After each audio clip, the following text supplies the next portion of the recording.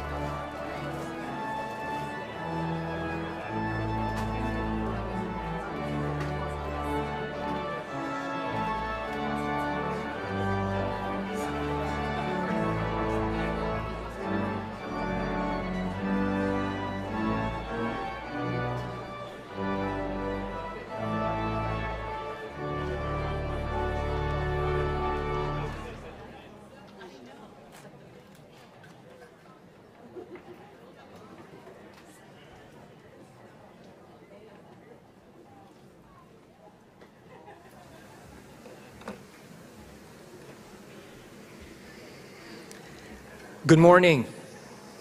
My name is David Cohen, and I'm the Associate Dean of the Luskin School.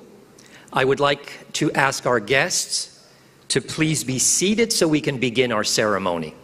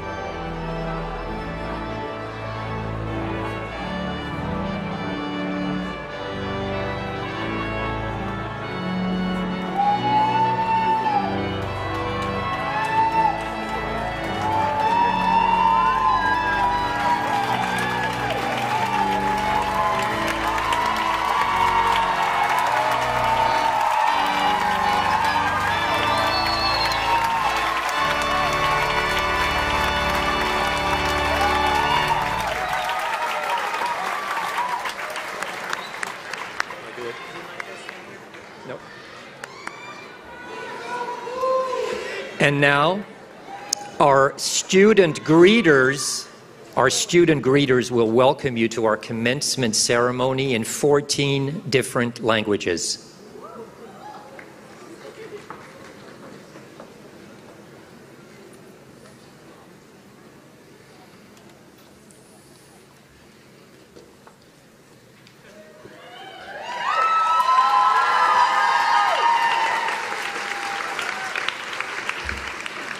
You can certainly come up on the stage.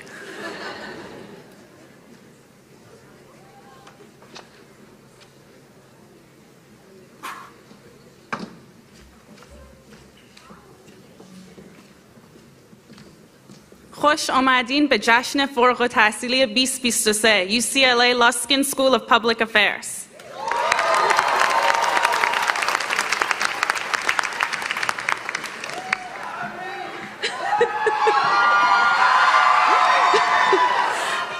Hi, my name is Abhilasha. I'll be doing this in Hindi.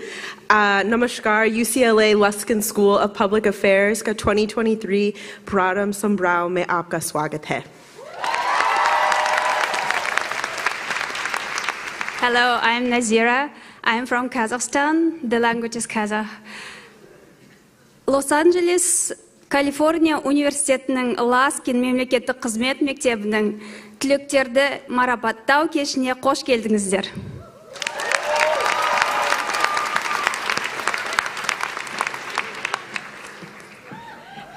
Hello, my name is Mireya Gonzalez and my language is Spanish.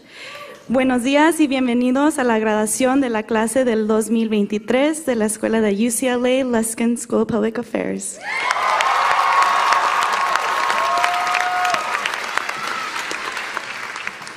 Hi, I'm Patrycja and this is Polish. Witamy na uroczystości wręczenia dyplomów roku 2023 Szkoły Spraw Publicznych UCLA Luskin.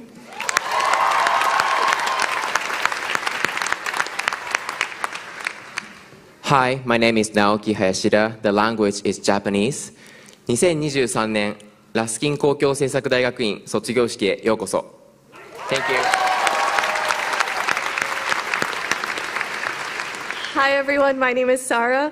My language is Urdu. Assalamu alaikum, UCLA Luskin School of Public Affairs की 2023 की आगाज की तकरीब में खुशामदीद.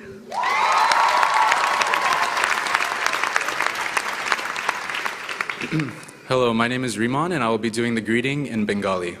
Shubhecha Chagotam. Onek dhonnobad, amra ekhon UCLA Luskin School of Public Affairs er theke graduate korbo. Onek dhonnobad je aschen, bhalo thaken. Dhonnobad.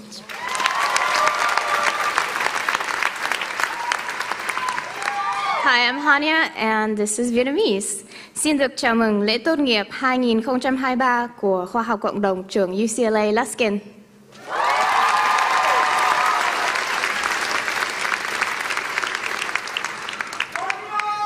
Thank you very much, student greeters. Ladies and gentlemen, please welcome our interim dean, Anastasia Luketu-Sideris.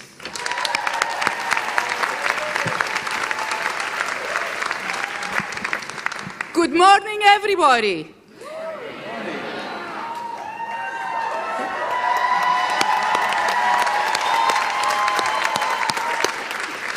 On behalf of the Luskin School of Public Affairs at UCLA, I'm pleased to welcome all of you, family and friends, faculty and staff, and most importantly, our graduates, to the 2023 commencement ceremonies.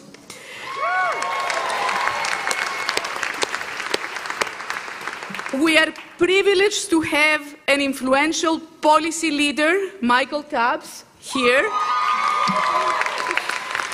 with us as our commencement speaker. I will be telling you more about him in a few minutes. I would like to acknowledge the very important contributions of the Luskin School Board of Advisors, its chair, Wendy Gruel, and incoming chair, Jacqueline Wagoner. They have been standing next to me, supporting our school with passion, determination, and wisdom. We are deeply appreciative of their service. I also wish to acknowledge Mayor and Rini Luskin, whose generosity has made so much of what we do at the Luskin School possible. A few years ago, they were recognized with the UCLA Medal, which is the highest honor that our university can confer. And yet, this is only a small token of appreciation for two people who have given our school so much with their remarkable generosity, friendship, and advice. Lastly, and very importantly, I want to acknowledge the families of our graduates, the parents, the grandparents, the siblings. It takes a village to raise and educate a child. Your support of our graduates in this educational journey has been indispensable, and I would like our graduates to give a round of applause to their families.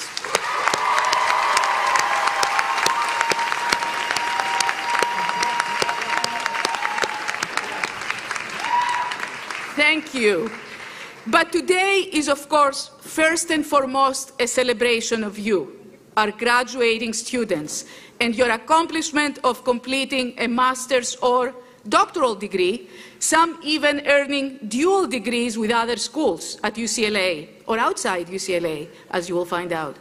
Some of you have also engaged in additional work and study to prepare yourself for global challenges. Would those students who completed the certificate in global public affairs please rise to be recognized?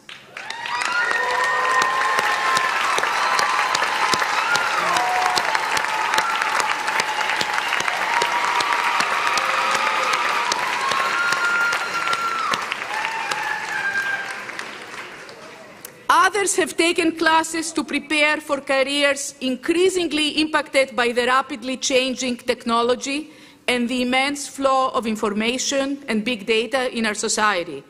Would those who earned the certificate in data analytics please rise to be recognized?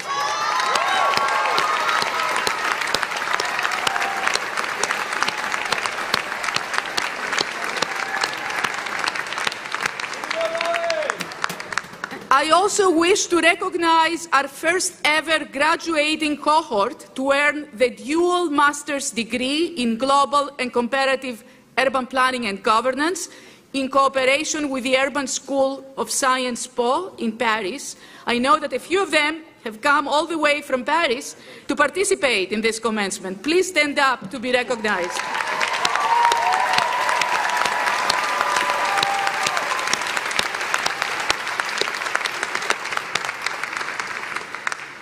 Today's celebration is partly about what you have already accomplished, a lot, but it is also about what you have to do. Don't worry, no more Luskin coursework. At the Luskin School, you were motivated by the school's mission to advance humanity. You have studied how to make individuals, families, communities, organizations, and cities function better in ways that are not only more efficient, but also more just. In your time at UCLA, you have had the chance to work with distinguished faculty to directly address urgent social needs. Your efforts have been focused close to home, but also around the world. You have devoted hours of study relating to intractable social ills, such as racial injustice, poverty, inequality. You have looked at ways to counter displacement, to document how we can ensure environmental justice and adapt to climate change. You have pondered how technological innovation can improve mobility and accessibility, and you have sought to build coalitions to address social problems such as food scarcity and the lack of affordable housing that, of course, contributes to homelessness.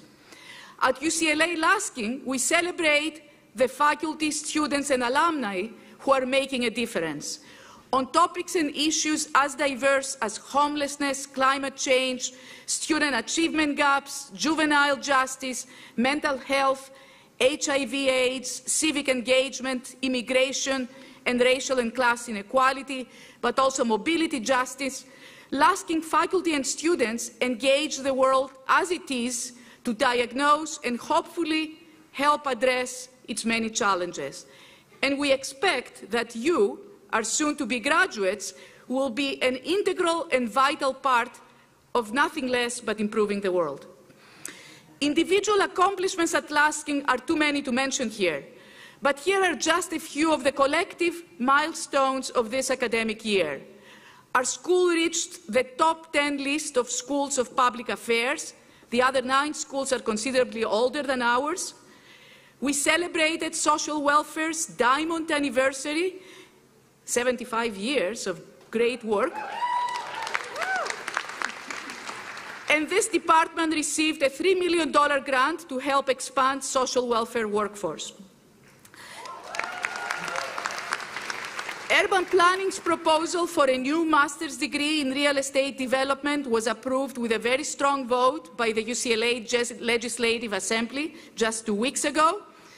And public policy will be welcoming among its ranks a new chair and a very distinguished economist, Robert Fairlie from Santa Cruz.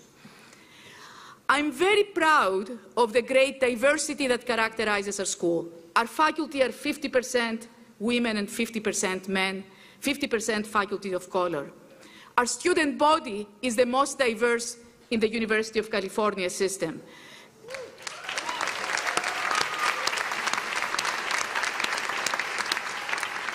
And about 40% of our students are the first in their families to pursue a college degree.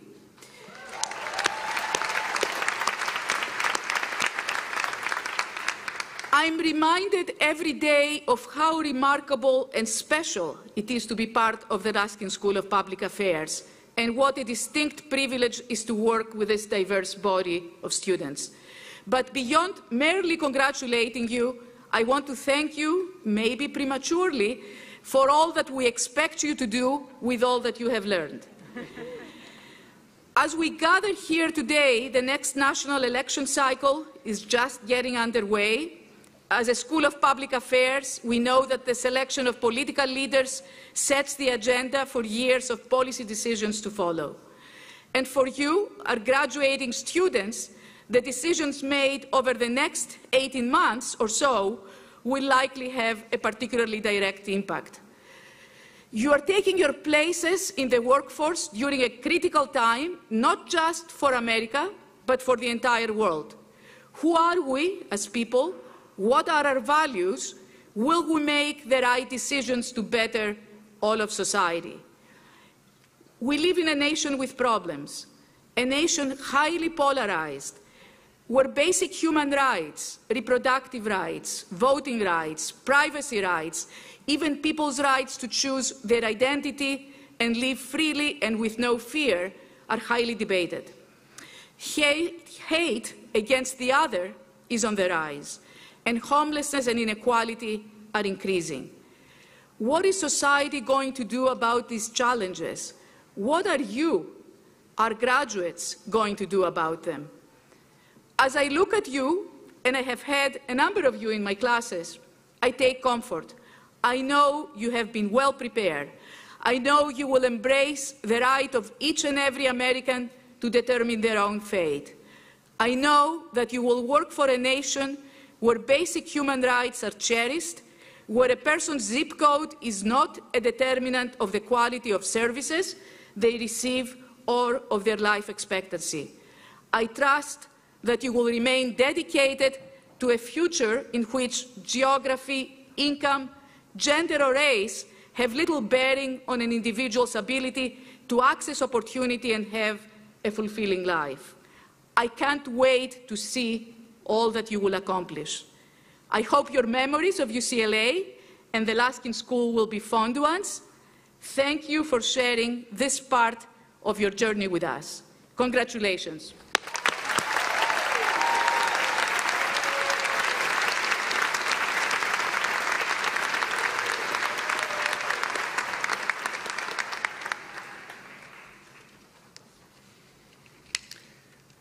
I would like to ask Chair Mark Peterson to come forward for the presentation of the Public Policy Student Award and introduction of the department's student speaker. Thank you. This year's recipient of the Public Policy MPP Student of the Year Award is Chinyere Nonye.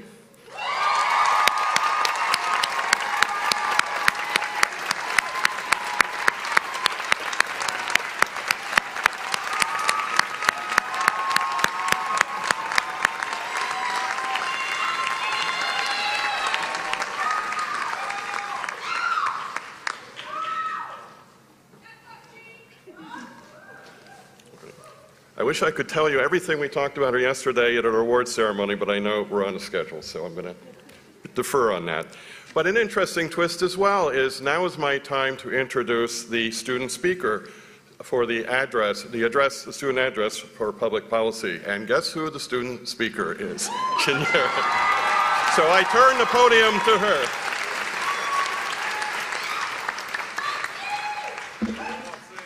Thank you, Chair Peterson. Good morning, everyone. Good morning.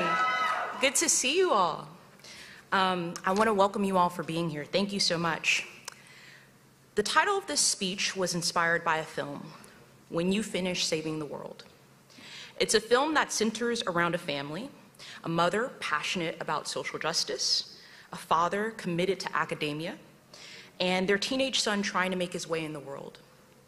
They are so fixated on their ideals that they're distanced from each other and masked from the world before them. When I began crafting this speech and reaching for words that could reveal the message I wanted to share here, a message that I needed for myself, these are the words that came. Remember this while you're changing the world. In one way or another, many of us were drawn to this program by a vision. Spurred as much by hope as heartache, we answered the familiar call to be the change we wish to see in the world. We're all do-gooders, as Dr. Jasmine Hill lovingly calls us. Thus, we came to this program to equip ourselves not just to get a job, but to make a difference. Whether in education, criminal justice reform, global politics, democracy, environmental justice, or otherwise, many of us came here already thinking about what to do when we left. So though it's typical to use events like these to implore each other to go out and do good in the world, I don't need to tell you any of that. I don't need to encourage you to change the world, because were it not for your vision to make this place better, you wouldn't be here right now. So what I do hope to impart to you is one reminder. Remember that while you are changing the world, take good care of yourself. It is said that you can't pour out from an empty cistern, meaning you cannot pour out into others without pouring into yourself. Yet amid the rampant cycle of academia, amid a world that constantly feels like it's trying our faith in ourselves, each other, and our society, it's easy to gravitate to the work. As I said, many of us came here with a mission and a timetable. The things we seek to address are pressing. Justice cannot wait, we proclaim, because that community needs water now. That family that's about to lose their housing needs help now. This election needs our attention now. There's an inherent gravity to the causes with which we've committed ourselves. We can't help but give our all to the work, because the work we do is about people's lives. So it can feel like there's not enough space or time for anything else. I can't tell you not to feel that way. I can't even tell myself not to feel that way. But what I will implore to you is that if you wait until you are finished saving the world, that day may never come. And to paraphrase something I once heard from Dr. David Turner III, if the only time you show up in community is to build up and not dwell within, you'll never fully appreciate what you're fighting for or be able to honor the work that's been done. So remember to take care of yourself and take time for community while you are changing the world. Hold space for your joy. Hold space for your connection. Hold space for your healing, and teach others to do the same by your example. To quote Tricia Hersey, author of Rest is Resistance, you were not born to center your entire existence on work and labor. You were born to heal, to grow, to be of service to yourself and community, to practice, to experiment, to create, to have space, to dream, and to connect. Treating each other and ourselves with care isn't a luxury, but an absolute necessity if we are going to thrive. Many of us come from backgrounds of hardship, and we have an uncomfortable relationship with rest, because when the world is constantly placed on our shoulders, we feel we can't afford to rest. And the reality is, no. The issues that we seek to address don't cease to exist in the moments in which we put them down. But in those moments when we accept that we must hold space for ourselves, we're reminded that none of this work was meant to be taken up alone. It is not your responsibility to change the world all on your own. It is a collective effort that sustains us. We support each other in our struggle, and we support each other in our rest. So I say again, I don't need to tell any of you how to change the world or how to make a difference. You will impact the world in ways we don't even know we need yet. But I want to encourage you to remember to take good care of yourself as you discover how you will lend your part in changing this world. Don't wait until you're finished changing the world to embrace what exists before you. And it's the more you live, the more you experience, the more you connect, and the more you embrace that you will be reaffirmed and sustained in what you and what we all are fighting for. Thank you so much, everyone. Thank you to my family. Thank you to my incredible mother. Congratulations, everyone.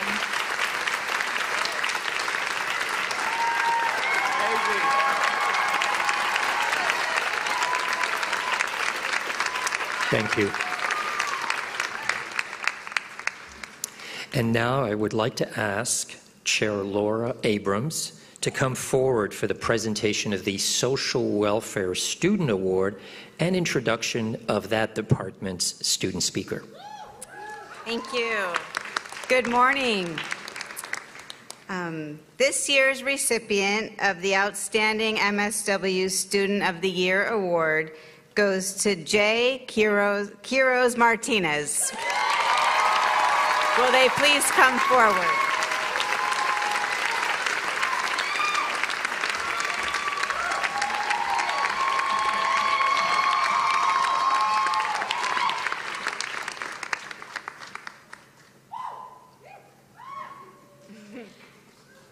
Thank you so much and congratulations, Jay.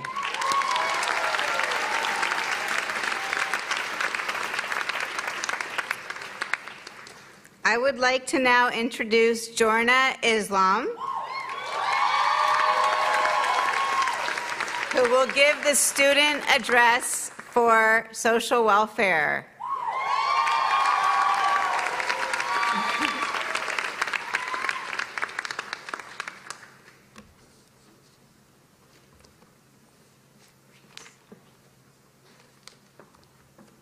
Good morning to my fellow graduating Luskin students and community, to my teachers, administrators, my friends, family, my co-conspirators struggling for justice in the name of love. We have reached the end of grad school, but let's return to the beginning of our time together. Isn't it so odd but serendipitous that we entered this program just in time to spend most of it with each other in person? To think of everything that led us to seek an MSW, one small change and we might have had to do our first year online. We did have those 6 weeks though, where we were on Zoom. While I enjoyed having my camera off at 8 a.m., making an omelet, listening to you all doing check-ins, I'm grateful for every moment spent with you, my fellow cohort. We are all here because we decided to dedicate ourselves to a life of helping those who need it the most.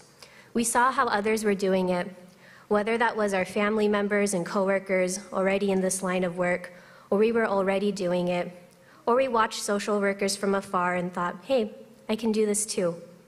As social workers, we bear witness to people's pain daily. We do everything in our power to meet their needs with empathy, within the structures of our agencies, imperfect as they are. The poet Rumi said, "The wound is the place where the light enters you," meaning the wound is the place where we enter. This is a deep commitment. Becoming a social worker has challenged me immensely to grow. More than memorizing DSM diagnoses or learning the history, social work is about embodying what is truly important to us through our actions. When our capacity becomes smaller because we do so much for our clients, it becomes all the more necessary to set boundaries with our time and others. For me, I've had to say goodbye to people and put things on pause. I've lost several versions of myself, but in return, I come out of this program more resolved and confident about my mission in this world. At many points in these last 2 years, I have severely lamented my outside responsibilities. Some of us have had to work throughout the entire program to support our families. Not that you would know it though, given how tenacious and ambitious my classmates are about serving their communities. It was comforting to find solidarity in our mutual struggle, and I have so much respect for my peers who knew that their responsibilities are also an honor and not just a burden. I have learned from you to reframe my "I have to do this" to "I get to do this." The opportunity to this education is an honor after all. Reflecting on our collective experience in this program, so much of our work has been about reimagining it. Our education let us explore the complexities and contradictions of social work and learn to improve the profession. We fiercely advocate for ourselves as we advocate for our clients, refusing to self-sacrifice or burn out. I know we can adapt to the shifts that are bound to occur because we went through our fellow graduate student workers pulling off the largest higher education strike in history.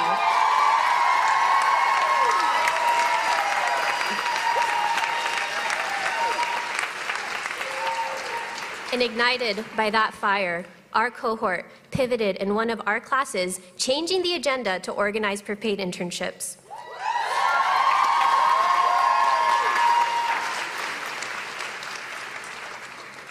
And not only can we organize for change, but we can organize for joy, as shown by our people organizing events like the Luskin Iftar. Yes! This is part of the reimagining. Over and over, I have seen us create spaces to meet our needs. Standing here at graduation, I still question if I'm good enough to do this. I think many of us are not sure that we're ready. But maybe this is a good sign, one that signifies our commitment to growth. Questioning ourselves and remaining self-reflective is what will make us better social workers. What helps me through my feelings of incompetence is you, my colleagues and professors. You help me feel worthy. I know the Luskin community will be here for me, and I hope you all know I will be here for you too. Ultimately, social work is not just a challenging profession, but it is also the practice of being human. There is nothing more human than building strong relationships with each other. If we can remember our time together and the connections we made, let us also remember that we are more than capable of moving forward in our careers and beyond. Thank you.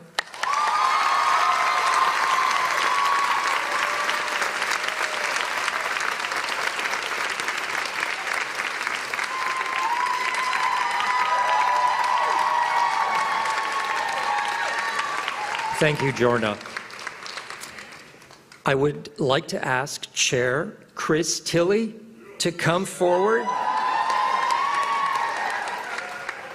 For the presentation of the Urban Planning Student Award and the Department Student Speaker. Good morning. The Department of Urban Planning's top award is the Dean's Award for Overall Excellence. This year's award goes to Lillian Liang.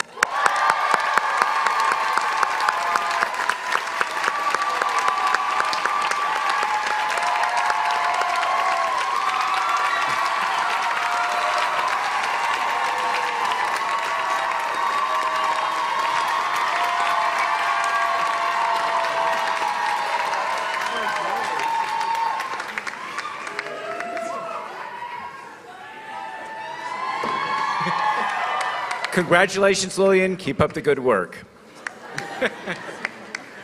And I next want to introduce our student speaker, the one and only Antonia Zwogu.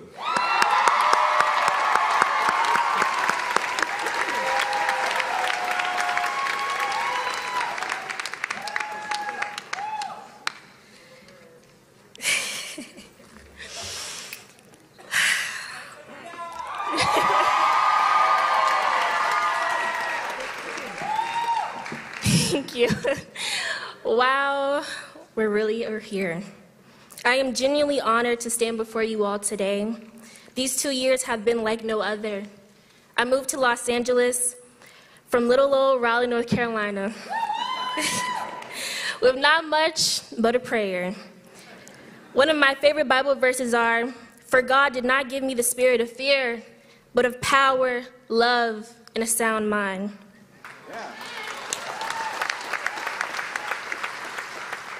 I can say I truly enjoyed my time here because I followed my calling, as I hope you all have done as well. I studied Black life and community wealth building initiatives. I worked on amplifying Black worker voice in Southern California, helping organize youth advocates across the state for voter justice, did community engagement work in Skid Row for the mayor's office, and now in the Board of Supervisor Holly Mitchell's office, driving community development initiatives. I summarize my work as an inspiration to you all to allow your passion to guide you. I had the utmost privilege to see my classmates grow during these past years. I would catch myself learning from you all and enjoy listening to the passion in your voices. It's there. We all are destined to do great things, including our fellow public policy and social welfare collaborators. My wise colleague, Miguel, shared with me that we must all plan with our lived experience. He grew up in a mobile home park and was mocked for that reason. I've been homeless a couple of times, unbeknownst to those around me, but we all have our own stories to share. We should utilize our lived experience to do conscious-driven work. We need to include everyone at the decision-making table and no longer leave out the people who have been historically marginalized and disregarded.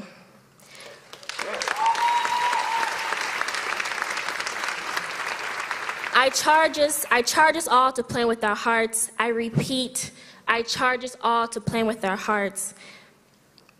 Plan for the communities you wish to be a part of, plan for the people you love, and plan for the people you may never meet, who will appreciate the fruits of your labor.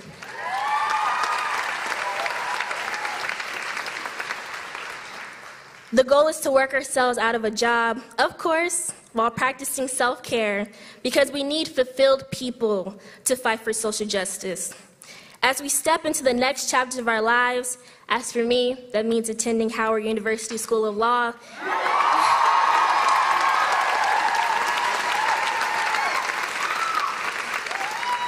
As a future community economic development lawyer, and as for you, whether that's staying and working in Los Angeles, moving across the world, or just in need of a vacation right now, we have more work to do, and it's waiting for us. I look forward to working with you all and cheering you on. I also want to acknowledge my lovely family and friends for showering me in love and prayers throughout this challenging but worthwhile journey. And I want to thank the amazing and thoughtful Luskin faculty and staff. Thank you for believing in us.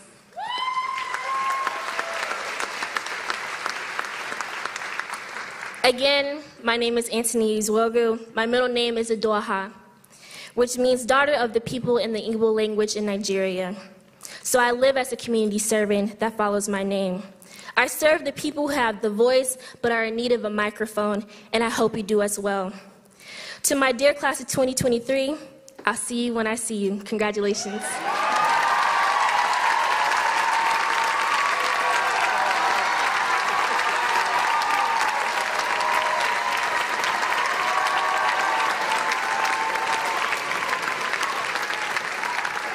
Thank you. Thank you very much to our graduate speakers and awardees. I would now like to ask Interim Dean Lucato Sideris to introduce our keynote speaker, Michael Tubbs. It is now my great honor to introduce our keynote speaker, Michael Tubbs.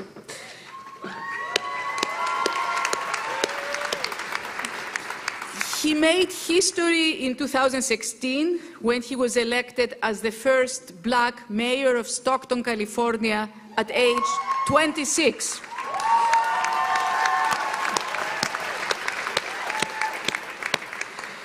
Michael is a champion of social and economic reforms that have earned him a reputation as a rising star in progressive politics. As mayor, and even continuing today, he has planted the seeds of a nationwide campaign to end poverty. He is widely known for his work advocating for a guaranteed basic income to provide stability to American households. As mayor, he created a pilot program providing direct, recurring cash payments to Stockton residents and founded the nonprofit Mayors for a Guaranteed Income to support similar efforts around the country. This approach is serving as a model for other local governments. In fact, we recently had here at UCLA Luskin a talk by County Supervisor Holly Mitchell. She credited Michael as an inspiration for a pilot program that is now providing 1,000 Los Angelinos with $1,000 a month, no strings attached.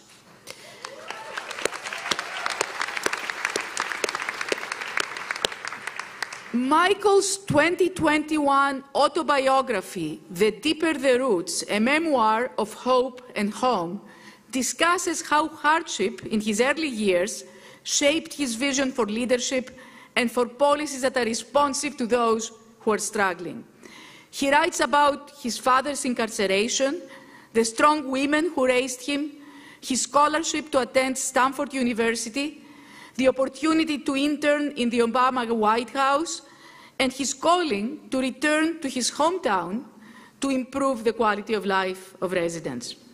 Indeed, Michael has had a career in public service and public policy even before running for mayor. He served as a high school educator and as a city council member. He was later named a fellow at the Harvard Institute of Politics and the Massachusetts Institute of Technology Media Lab.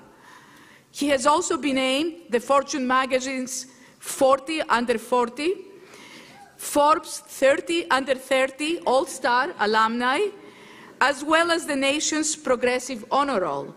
Here, the 2019 New Frontier Award from the John F. Kennedy Presidential Library and the 2021 Civic Leadership Award from the King Center. After leaving the Stockton's mayor's office a couple of years ago, Michael Tubbs joined the administration of Governor Gavin Newsom as Special Advisor for Economic Mobility and Opportunity.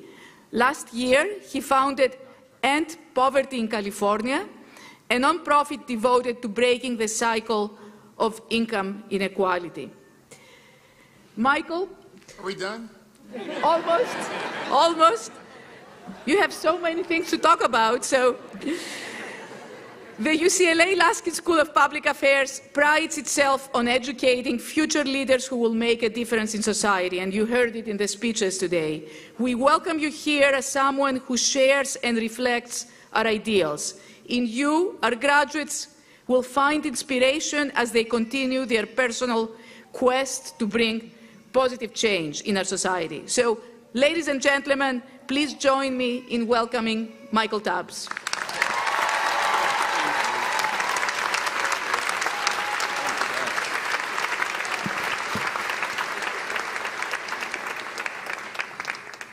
That bio is longer than this speech. I don't know who gave you that, but in all seriousness, this morning I was mistaken a couple times as the student speaker. And at first I was excited because I thought that meant I still had it. But after hearing the student speaker speak and taking notes about the importance of rest and leading with your heart, and I think the second speaker called you guys a community of conspirators for justice inspired by love or something poetic like that. It's such an, it is such an honor to be even on the stage with you all. And to be honest, class of 2023, you all don't need a commencement speaker. You all know what you are doing, but since I'm here, we're going to spend a little time together if that's okay. And I want to start by saying just how incredibly proud I am of each and every one of you. Just seeing your families and the joy they had when you walked in, seeing your mutual love and support for each other, seeing how your professors welled up with pride as you walked down the aisle. I know that there is not only greatness, but special, divinely created, and important people in the audience that we are here to commemorate today. And as your dean said earlier, We're here today not just because of what you've done, but for who you will become. This is a pre-party, if you will, a prophetic party, if you will, because we know that there's a lot of great things in store. And it was only 11 years ago I sat where you sat. I was the first one in my family to graduate from college.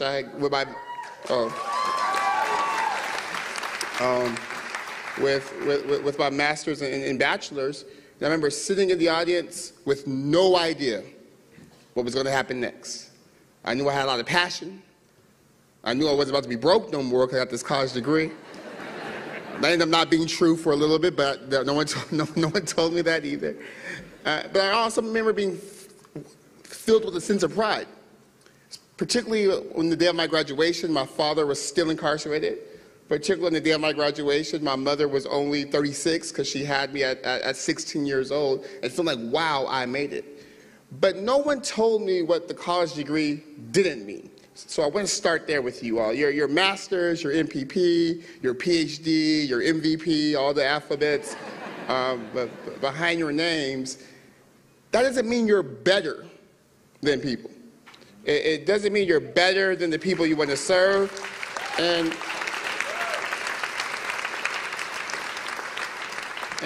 dare I say, it doesn't even mean you're smarter than the people who raised you,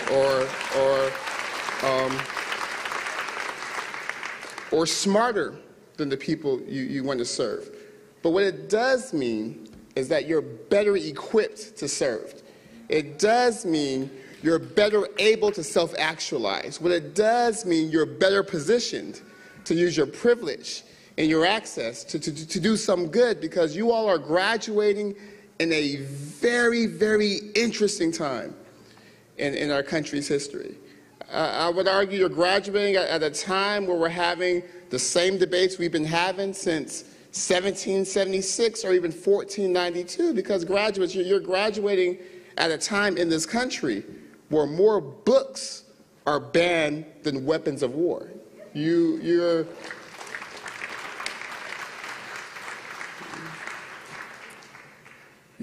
graduating at a time where even in California, cities and counties like the one I'm from are voting against hanging the pride flag during Pride Month. You're graduating at a time, as the dean mentioned, where in some places throughout this country, women aren't given the ability to make health care decisions for themselves. You're graduating at a time where we have more income inequality than at any given time since the Gilded Age, right before the Great Depression. You are graduating at a time where we're still having a debate about whether Black lives like mine matter. You are graduating at a time where trans folks are told that they're invisible and don't exist. You're in California. You're graduating at a time when the Golden State is the fourth most unequal state in this country, joined by some of the states we like to put our nose down to. You're graduating at a time where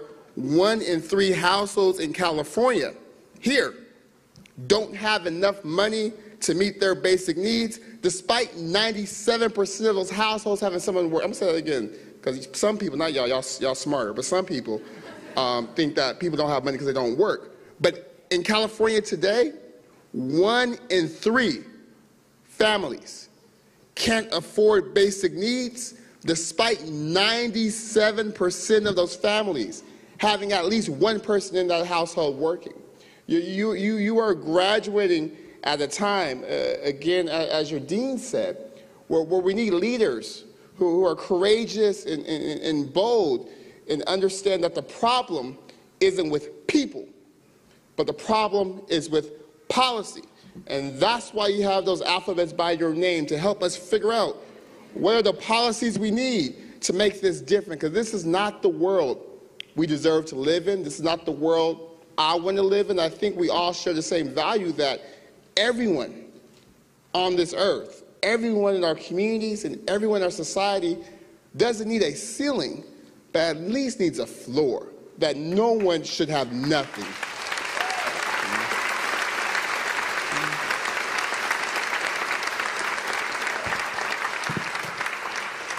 And I think one of the speakers talked about do-gooders. And I imagine you all took those you guys still take 5-hour energies? When I was in school, that's what it's probably not healthy, right? It's not healthy? Well, back in the old and healthy days, a decade ago, that got me through school. And I'm sure you all, whatever you guys did to stay up while working and studying and doing problem sets and internships and field work, I'm sure it was motivated by this impulse to be a good Samaritan. And my girl from Raleigh was preaching, so I'm going to use the Bible for a little bit. You guys remember the Good Samaritan story, right? It's a story. My grandma used to tell me the story all the time. She said there was one time a man was walking down the road. He was going somewhere, and he ended up being beat up, left on the side of the road to die. And then she said a priest went by and saw the man on the side of the road and said that, maybe God ordained for this man to be on the side of the road. Maybe this was supposed to happen, and there's nothing I can do to change it. I'll just do some thoughts and prayers for him, and hopefully he gets okay.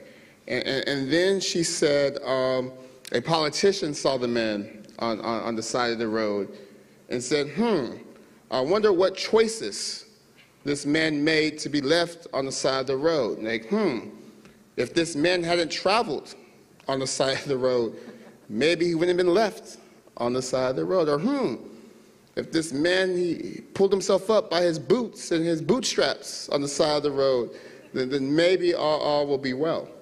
And then she said a good Samaritan came by. And I don't know if it was a social work student or a urban planning student, because urban planning, y'all got energy. Y'all stand up for everyone. It's probably one of y'all. Urban planning student or my social workers, of course. Did I say social workers? Okay. Who did I leave out? I know there's like 7 schools. Oh yeah, public policy, of course. It's like 8 schools here. I'm doing my best, no notes. Pray for me. But anyway, one of y'all saw the man on the side of the road and sort of got off the high horse, got down, bandaged the man, made sure he was okay, took him to a nice place to rest and get well. And it was similarly, it was that impulse that brought me to run for city council in Stockton after we had declared bankruptcy, that brought me to mayor. But I want to submit to you as you go out to your careers that the Good Samaritan impulse is necessary but not sufficient. That being a good Samaritan or a do-gooder is not going to fix the problems I talked about. And I came to that realization as an intern, first as an intern in the White House. While I was there, my cousin was a victim of a homicide. And it was that juxtaposition between being called successful and you're doing so well and feeling very powerless and angry and nihilistic. Because it's one thing to be giving coffee to the president's advisors and feeling good about yourself, but another thing to think about, like, wow, my own family is dying home literally, and what's the connection between what I'm doing here and what's actually happening on the ground? So it was in that pain, and I think our sister quoted Rumi, that I found sort of this idea of running for office. So kind of the first nugget I want to leave is that oftentimes in our pain is where we find our purpose. And that's not to glamorize pain or to say that we need pain, but if you experience pain, don't waste it. That oftentimes it gives you a clear glimpse as to what you're passionate about or what you're best equipped to help fix so others don't feel that. So it's really that pain that drove me to go to Stockton and run for city council. But you know, sometimes you find your purpose and you think everything's going to be easy and perfect. So the next year, my senior year, while graduating, I applied for a fellowship, was told I was going to get the fellowship. Plot twist, didn't get the fellowship. And I remember feeling really, really down, feeling like my plan didn't work, that the goal I had cannot be achieved because I'm not going to go to Oxford for 3 years and study some more. But I realized in that moment also that rejection is a powerful tool for redirection or recalibration, right? Like sometimes rejections are ways to get you to focus and figure out what it is that you want to do. So with the pain to purpose and the rejection as redirection, I was armed with my Good Samaritan energy and ran for city council in Stockton. I had no idea what I was doing. I had never even worked on a campaign before. but I just knew we had to fix what was happening. And I think our sister said this in her speech as well, that no one knows what they're doing. Let's be very clear. No, y'all think I'm lying? All right. This is how we know it's true. All the things I listed earlier were created by people with degrees and titles, and like we literally live in a society that's the byproduct of someone else's imagination. But their imagination is no more informed than yours. Their imagination is no more valid than yours. And clearly, in many respects, their imagination isn't working. So I hope as you seek to graduate, it's but wait, listen to this though. It's not to be reckless. Don't just try everything, right? Got to be informed by something, but also have some courage in knowing that a lot of people have tried and a lot of people have been called right, and yet we still have to deal with so much wrong. There is nothing inherently about those that created this world that makes them different or superior to you. You are at least just as good. I hope that courage liberates you to do what it is you're supposed to do. But that was off script. So I was talking about city council. So I'm on city council, and I realized that we were doing good work, but the problems weren't changing. Like we had issues with literacy. So I was like, all right, well, let's start a summer book program. I'll be in the library every week reading with these kids. We'll do another program at all the housing projects. And it was great for the 50 kids in the program, but the needle didn't move. I found myself getting frustrated. And then when we talked about like violence and crime, and we talked about like hotspot policing and all these things, it's like, okay, it feels like we see more officers on the street, but the crime isn't moving. And that was frustrating. And that was a little bit discouraging. And time after time, it felt like we would have, and it was good work though, right? We felt good doing it. People were hungry, we would feed them. People needed backpacks, we do backpack drives. People needed books, we would do book drives. It felt good, but the numbers weren't moving. And then when I became mayor, I was reminded of the Good Samaritan story, and I realized I had missed actually the point. And the point is this: if you go to where the story takes place, the Jericho Road, that road is literally structured for violence. Now, what does that mean? The road is narrow, with bushes and trees and stuff, so it's conducive for ambushing, meaning that a person left on the side of the road wasn't an aberration, wasn't a surprise. It was supposed to happen by design because the road was constructed or structured for violence, which means what the Good Samaritan did wasn't bad. Someone has to get the person off the side of the road, but that's part one. Part two is if the underlying conditions of the road don't change, guess what happened the next day, or the next week, or the next year? Someone else was left on the side of the road. And imagine if you're the Good Samaritan. Every day, you're waking up, and every day you have to get someone off the side of the road. What happens after 5 years of that, 10 years of that, 20 years of that? You get angry. You get nihilistic. You become disillusioned. And that's why I want to submit to you all today that we don't need any more Good Samaritans. What we need are construction workers, folks who are going to restructure and change the road. Dr. Paul Farmer, and a peace theorist named Jonathan Goultain, they speak about this, and they talk about it as structural violence. And structural violence is defined as the avoidable impairment of basic human needs or the ways in which our society is organized that creates the outcomes we complain about. You know when your parents, hi parents, you know your parents when they're on Facebook and on Nextdoor complaining about everything, about the tents down the street, and a kid with a hoodie was walking at night. I've never seen him before. And a porch pirate stole my 5th Amazon package this week.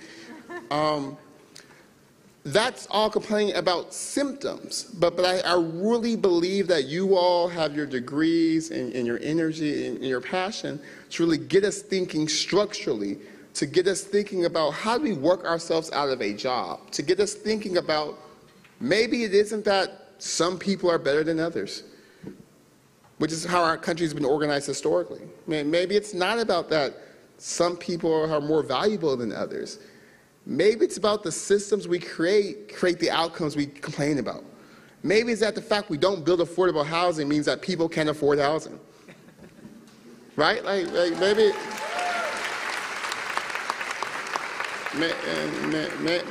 it's about that if people are working, but work doesn't pay enough to pay bills, then people can't pay bills.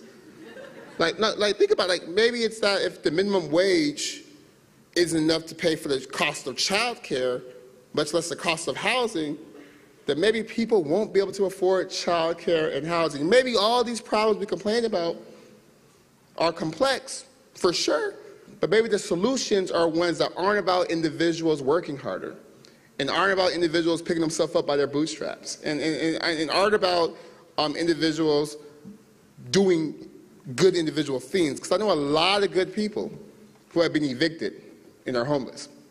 I know a lot of smart people who work and don't make a lot of money. I know a lot of brilliant people who use drugs, but I know a lot of poor people who use drugs, but I know even more rich people who use drugs as well. So again, maybe the problem isn't with the person on the side of the road, and maybe we could be upset with the robbers who leave people on the side of the road, but maybe the real work we have to do is figure out how we restructure the road. And as I prepare to close, all that sounds good, but I also want to make sure I'm being honest with you all. When you think structurally or differently, there's a consequence to that, because the status quo has a lot of friends, even from people who complain about it.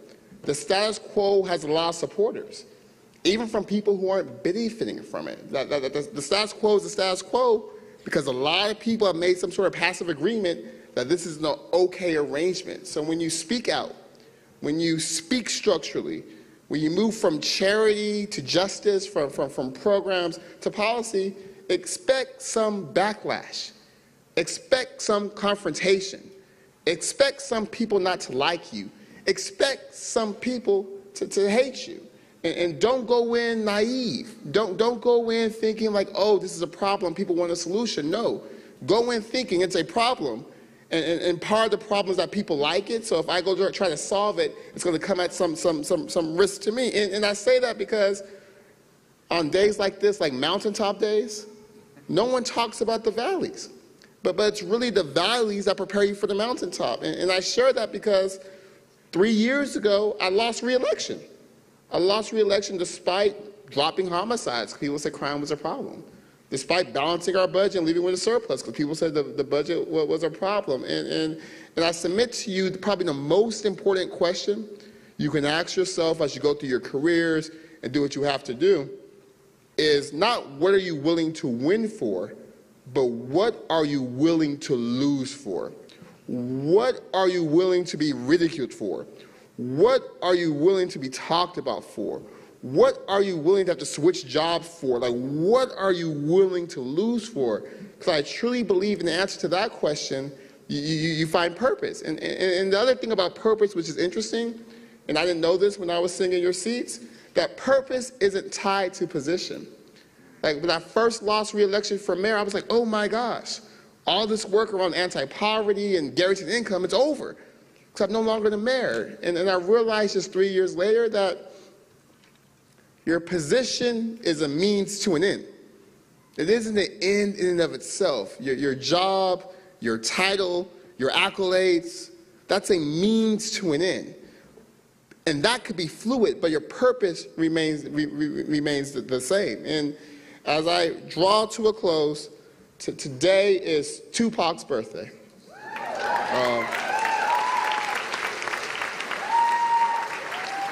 And Tupac has this amazing poem about the rose that grew from concrete. And it goes, did you hear about the rose that grew from the crack in the concrete? Proving nature's laws wrong, it learned to walk without having feet. Funny it seems, by keeping its dreams, it learned to breathe fresh air. Long live the rose that grew from the crack in the concrete when no one else ever cared. And again, for some people, it's like, that's amazing. This rose grew from concrete. But for those of y'all with these alphabets after your name, it has to be thinking about like, okay, Why should a rose have to grow from concrete? Where do roses grow from? Why are we talking about this one rose that grew from concrete and not the thousands and millions of roses that didn't grow because roses aren't supposed to grow from concrete? And again, the work before us is really about demolishing this myth of exceptionalism, demolishing this lie of meritocracy, demolishing all the tropes and myths and untruths that help determine why our world is the way we are. Like, it's not enough to say, wow, I'm a first-generation college graduate, or wow, I'm the first one in my family to get a master's degree, or wow, I'm the first one in my family to get a PhD. That's nice, but the real question is, do you really believe you're the only one in your family that's qualified to get a degree? Like, what are the impediments in place that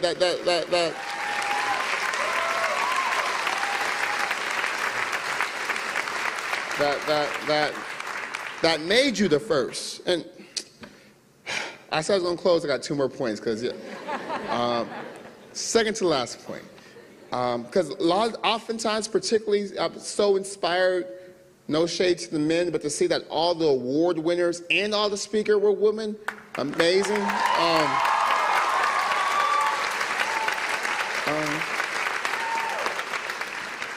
And many of you will spend time being the first, or the only, or the youngest, or et cetera, et cetera. And let's be very clear, there is no joy or satisfaction in being the first or the only. And this is as someone who is the youngest, first, even now in almost every room I'm in. And I used to take pride in that, but there's no joy in that. It's just a reminder of the work you have to do. And also, as VP Harris says, be the first, but make sure you're not the last. And when you crack a glass ceiling, glass falls down. It's going to hurt. It's not going to be all roses and accolades. It's going to be microaggressions and all the isms. That's why you're the first or the only. So never accept it, but please expect it and walk in knowing how to navigate. Now, as I really closed, around the same time I graduated, I was able to go on the freedom rides with some of the original freedom riders. And one, his name was Bob Singleton. He's actually a UCLA grad. He told me that, well, we're on the bus and we're going through Anniston, Alabama, and go ahead. I'm glad you said something. I was about to say something shady, so I'm glad you let me know. No, I'm joking. Congrats to you. So we're going through the great state of Alabama, and he was like looking off in the distance. I was like, oh, he's gonna say something crazy to me. So he looked, and I thought he was gonna pull up my pants, because I was just very thinking, boy, pull up your pants. But so he's looking at me, I'm like, okay. And he says, Michael. I'm like, yes, sir. And he says, I was arrested on August 4th, 1961. Why is that day important? And I said, sometimes people just want compliments, especially like the elders, and want you to make sure you recognize all the work they did, because they did a lot of work to get us where we are. And I said, sir, if it wasn't for you and your sacrifice and your leadership and your bravery, we would not have this bus or these rights. And he just rolled his eyes. And he said, on that day, Barack Obama was born. Then he said he had no idea the choice he made as a newly UCLA graduate to get on a bus to change the system, even though he didn't know if it would work, would pave the way so a child born on that day, 50 years later, would have the chance to be president.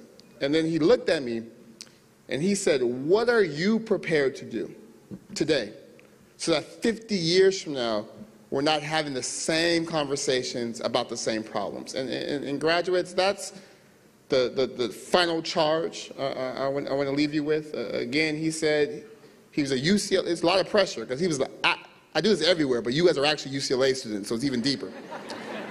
He was a UCLA Bruin graduate, freshly graduated. And he made a decision to try to change something that people thought would never change because it's always been that way, not knowing if what he was going to do would work. And when the stakes were a lot higher for him, it wasn't like getting fired, it's like getting beaten, going to jail, dying, etc. And he said he made that choice was arrested, and on that day, Barack Obama was born. And then he looked at me like I'm looking at you all, and he said, what are you prepared to do today so that 50 years from now, the child welfare system is different? What are you prepared to do today so that 50 years from now, we're not talking about redlining, when we're not talking about environmental racism, we're not talking about gentrification, we're talking about planning for community health and wealth for all. What are you prepared to do today so that 50 years from now, we're not talking about failed policies and going back to failed policies like the war on drugs or 3 strikes or over-incarceration or all the things we know that don't work. Like what are we prepared to do today so that 50 years from now, we live in a state, live in a country, and live in a society that is worthy of your gifts, of your talent, of your time, and of your treasure. Thank you.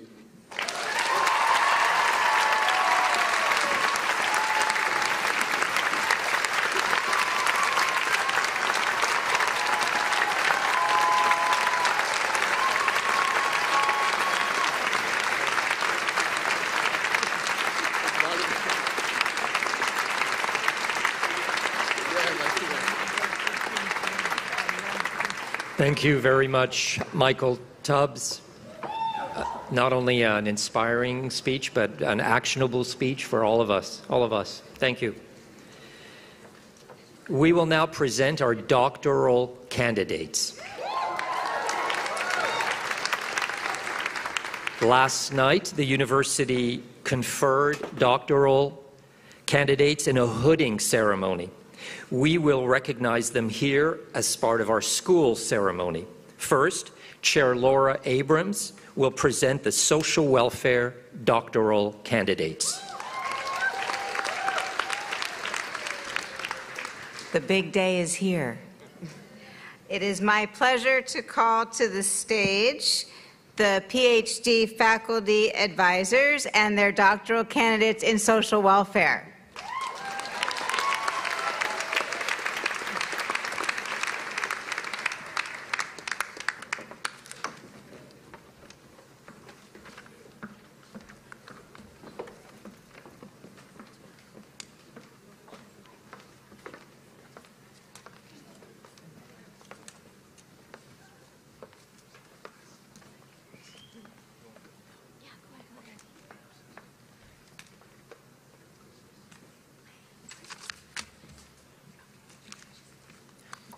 As the candidates walk up, I'd like to ask Dr. Lei Chen to please join me.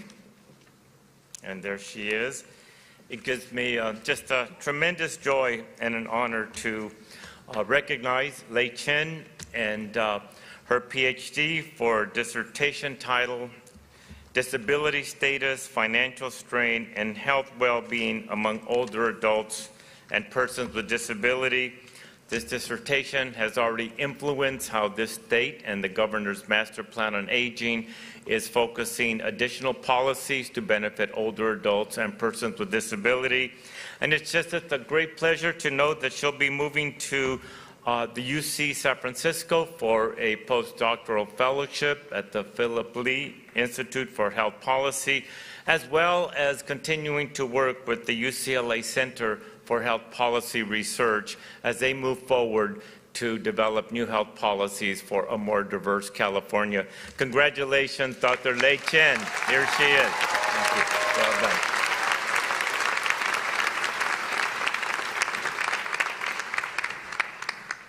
Hello, my name is Dr. Laura Ray Lake, and I'd like to welcome Dr. Kristen Brock-Petrosius to the stage. On behalf of myself and Dr. Marty Gillens, I'm pleased to introduce you to Dr. Kristen Brock-Petrosius. Her dissertation title is Changing Dominant Carceral Attitudes, a Community Organizing Field Experiment. And I'm very pleased to announce that Kristen will be moving on to be an assistant professor in the School of Social Work at Stony Brook University. Congratulations, Kristen.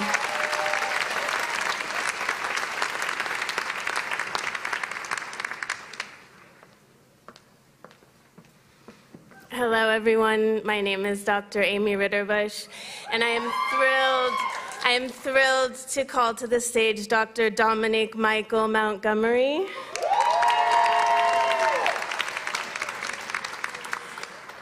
So introducing again Dr. Dominic Michael Montgomery, everyone.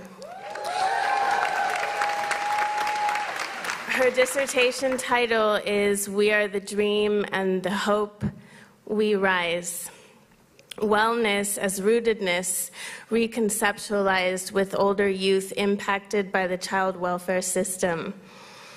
Dr. Michael Montgomery is now an assistant professor in the School of Social Work at the University of Nevada, Reno. Congratulations.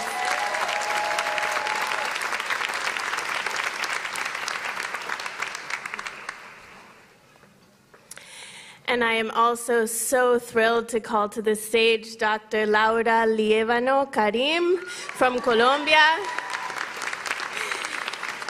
Her dissertation title is Reclaiming Power in Violence Prevention Programming, a participatory action research movement for empowerment, agency, and well-being of young mothers in Colombia.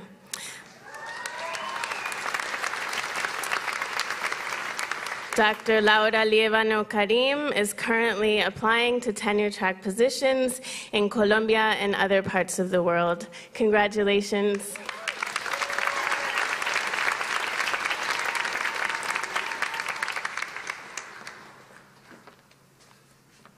Hello, everyone. It is my pleasure to call to the stage Dr. Jin-Chao Lai.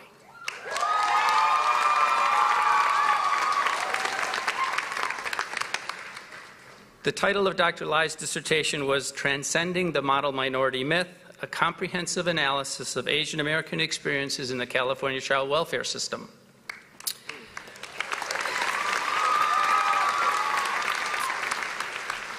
After what is inevitably not going to be a long enough break, she is going to become a senior researcher at the Agile Visual Analytics Lab in the Luskin School of Public Affairs. Please welcome Dr. Lai.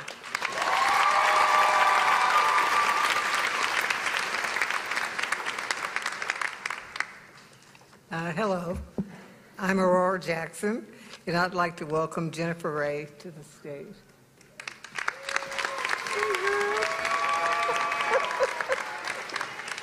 I'm going to say a little bit more about her, but her dissertation title is Adverse Childhood Experiences in Early Childhood and Behavior Problems in Middle Childhood and Adolescence Among Poor Black Children in Single Mother Families. Non-resident father involvement, mother's parenting stress, co-parenting, and perceptions of neighborhood social cohesion.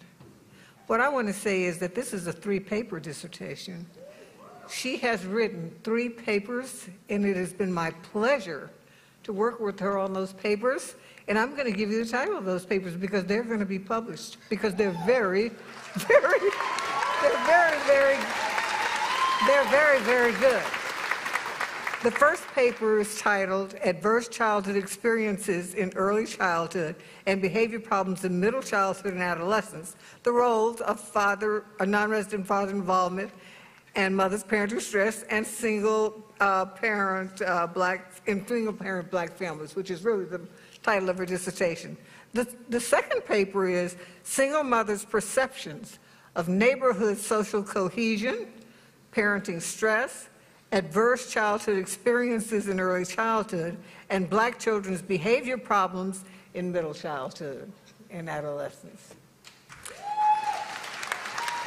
And the third paper is Non-Resident Fathers' Social Support Networks, Co-Parenting, Adverse Childhood Experiences in Early Childhood, and Child Behavior Problems over time among poor Black youth.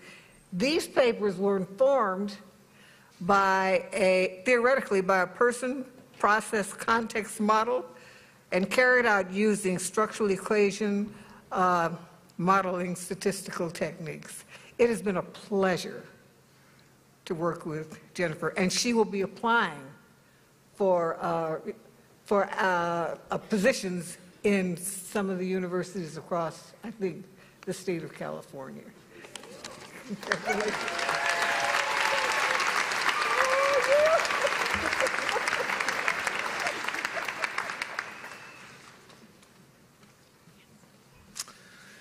Good morning. I'm Mark Kaplan. Let me call to the stage Amelia Mueller-Williams.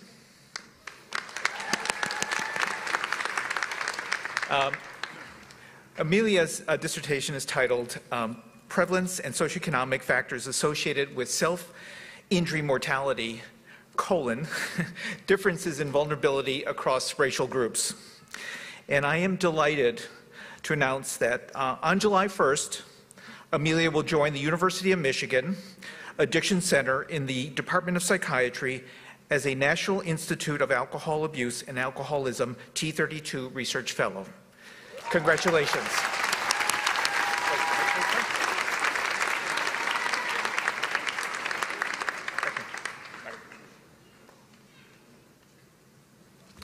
Good morning, everyone. My name is Brian Kim, and I'm pleased to call Michelle Wong to the stage. Her dissertation is a mouthful, so I'm going to read it. Her dissertation is titled Gendered Racial Microaggressions, Job-Related Burnout, and Psychological Distress Among Asian American Women in the STEM Workplace, the World of Perceived Exploitation and Diversity Climate. This is an innovative and timely work that not only examines the overlooked experiences of oppression that Asian American women face in the STEM workplace, but also looks at organizational factors like diversity climate. I'm really excited that she will continue this impactful work here right at UCLA, actually, as a postdoctoral scholar. So please congratulate her again.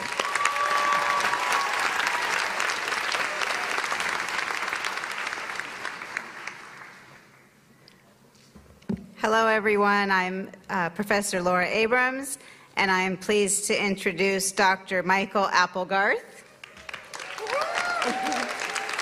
The title of Michael's dissertation is Stopping the Revolving Door, Understanding the Connection Between Mental Illness and Recidivism for Persons on Parole. Michael will be joining the faculty at the University of Buffalo School of Social Work as an assistant professor this summer, and will continue his research on the intersection of mental health and the criminal legal system. Congratulations, Dr. Applegarth.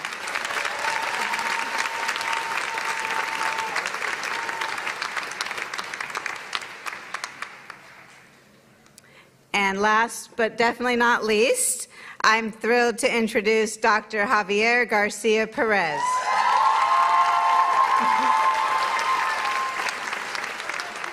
The title of Javier's dissertation is Viviendo en la Intersección, Queer, Femme, Latinx Men, Trans, and Gender Variant Individuals Experience Living at the Intersection of Identities.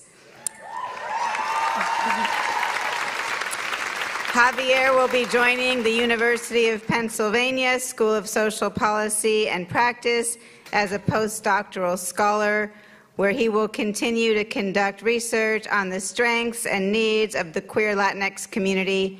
Congratulations, Dr. Garcia Perez.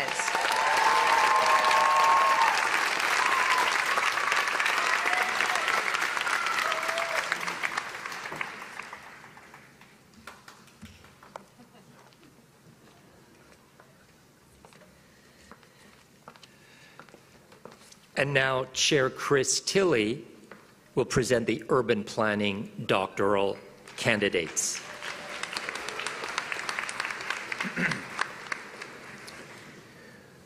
It's my pleasure to call to the stage the PhD faculty advisors and their doctoral candidates from urban planning.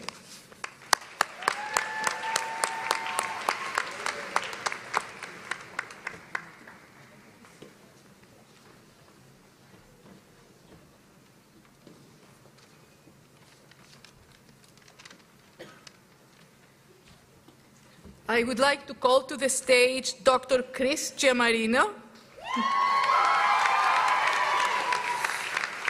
Chris's dissertation is titled Planning Just Public Space, Reimagining Hostile Designs Through Do-It-Yourself Urban Design Tactics by Unhoused Communities in Los Angeles. He employs spatial ethnography to study in depth different homeless landscapes in Los Angeles. This is an outstanding piece of research that manages to give voice to a hard-to-access, vulnerable group. Chris is a scholar of public spaces, but he's particularly interested in the most vulnerable. He's entering the academic job market, and with 7 academic publications already under his belt in top-tier journals, I have no doubt that he will soon land a great job. Any university will be lucky to have him. Congratulations, Chris.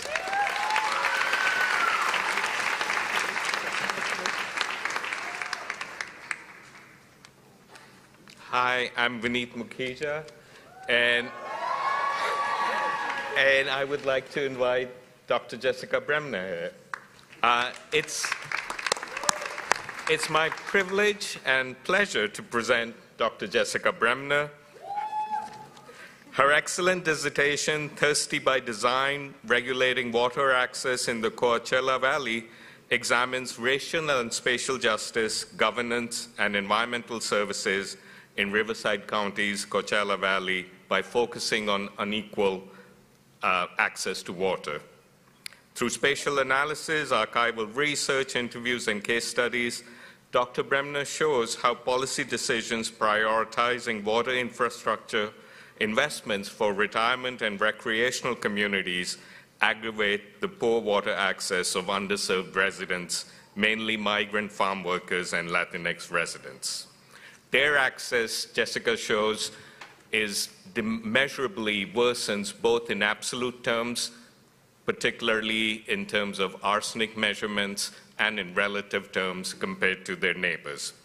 Jessica has been working since January as an assistant professor at California State University, Los Angeles. Congratulations, Dr. Bremner.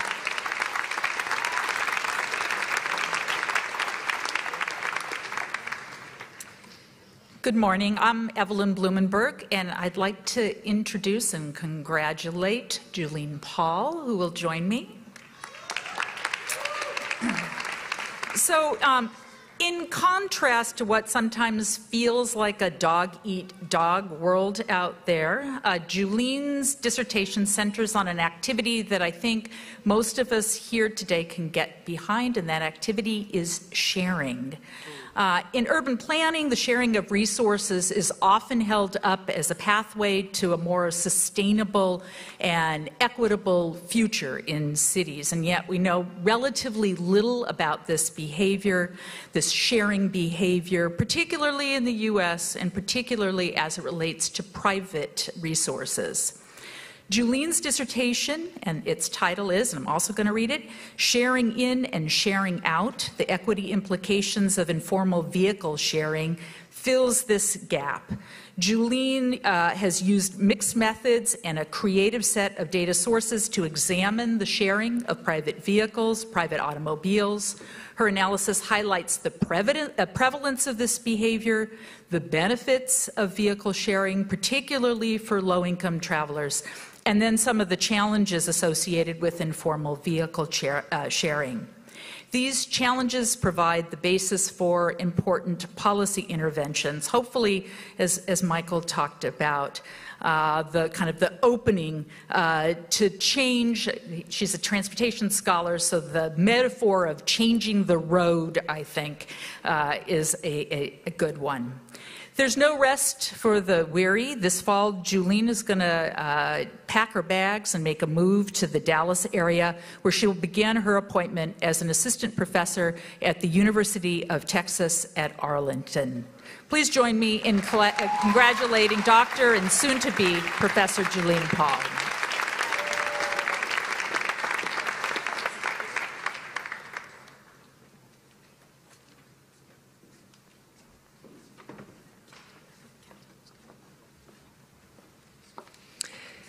And now we will present the candidates for the Master of Urban and Regional Planning. And Professors Chris Tilley and Adam Miller-Ball will present the candidates. And Dean Lucato Sedaris will confirm confer the degree. Will the candidates for the Master of Urban and Regional Planning please rise?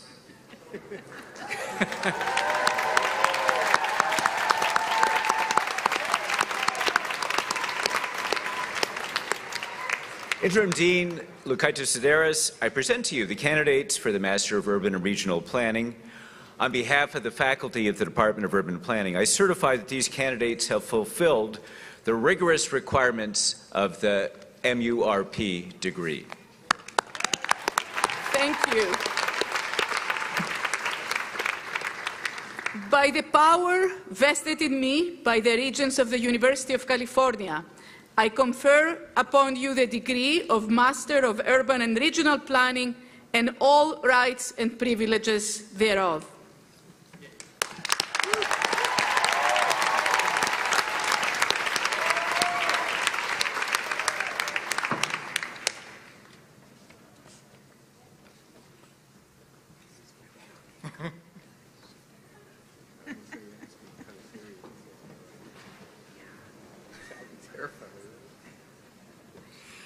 Eliza Franklin Leggett. Yeah.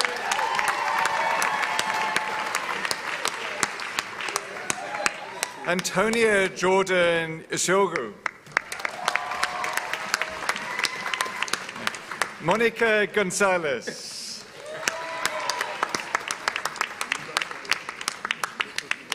Angela May Mishki. Thomas Lunn.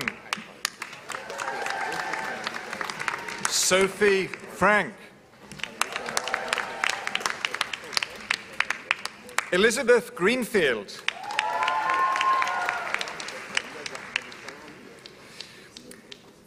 Chen Lucy Wu.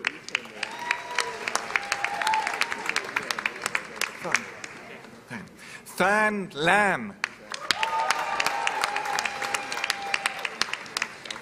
Ernest Frederick Johnson.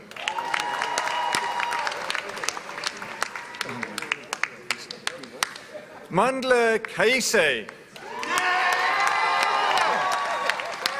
Seth Reichert. Nicole Madison. Shona Patterson. Emily Biro. Rachel Seberg. He Lu. Jinglan Lin. Crystal Yu. Caitlin Lin. Victor Tran. Lucia Rossignol. Mary Alice Williams. Connor Benty. Brittany Liu. Heather Kapshika. Bailey Lai. Jackson Zhang. Madeline French. Corinne Odom.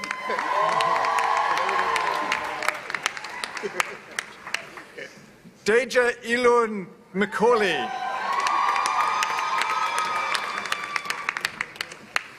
Dina Dominguez. Edgar Reyna. Leslie Renteria Salom. Mariana Estrada. Stephanie Garcia. Leslie Olympia Velasquez. Diana Alcolce. Tiffany Redera. Lupe Vélez. Jin Zhang. Kevin Liu. Michael Rosen. Elena Savignano. Ali Paget. Joshua Brett. Emily Rubalcaba. Graham Rossmore. John David Amley.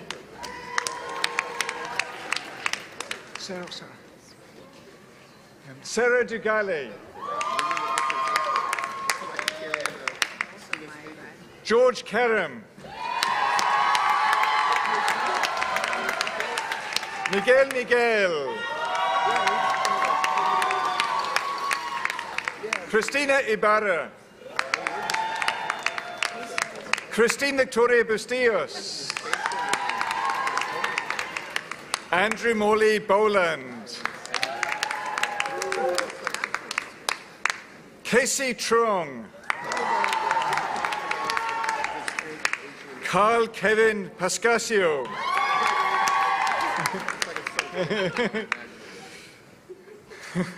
Christopher Hung Do.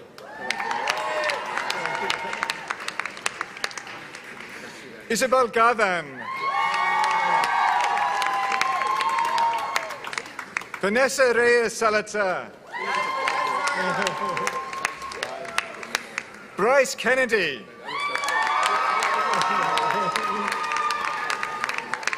Kyla Foreman.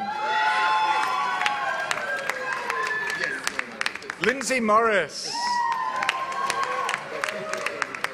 Zoe Fruman. Gry Huston Cowan. Iris Craig. Elliot Sung Shaw. Omer Sohail. Brittany Montagno. Natasha Timmons. Micah O'Brien. Olivia Urena. Amanda Gomsen. Katrina Deloso. Audrey Yunsuk Yang. Lillian Liang. Joan Parks. Abigail Kusholek.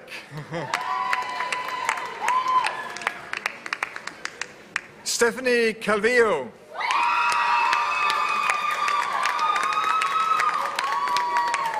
Hayat Russell.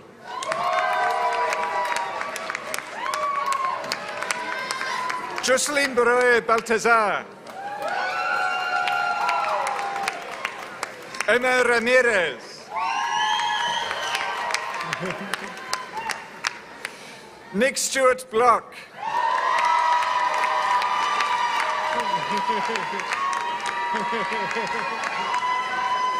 Maggie C. Anne Yoon.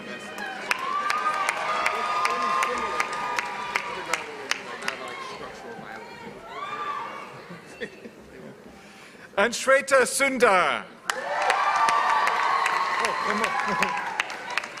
Are you lost? Oh, no. Emmanuel Prusalogu. Amanda Caswell.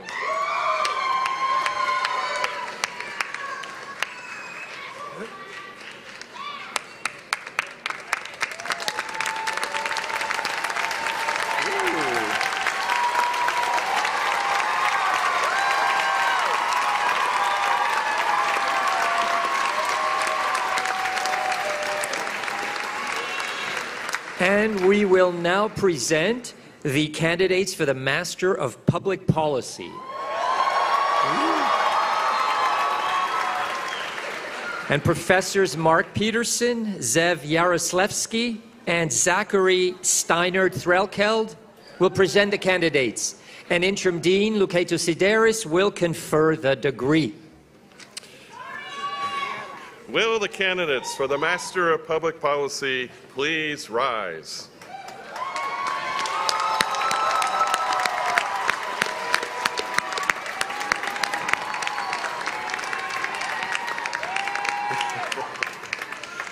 Interim Dean Lucato Sideris, it is my honor and privilege to present to you the candidates for the Master of Public Policy. On behalf of the faculty of the Department of Public Policy, I certify that these candidates have fulfilled the rigorous requirements for the MPP degree. Thank you, Mark. By the power vested in me by the Regents of the University of California, I confer upon you the degree of Master of Public Policy and all rights and privileges thereof.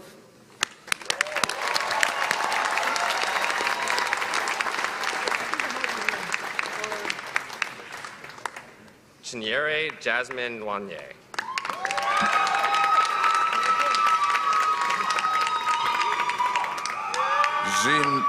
Zinmar Alicia. Nien.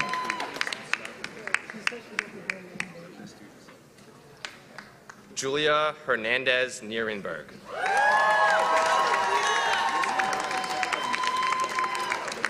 Gabriela Imai.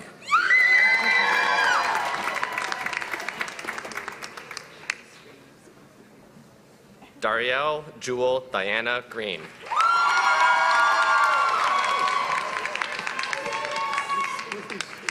Selena Destiny Melgoza.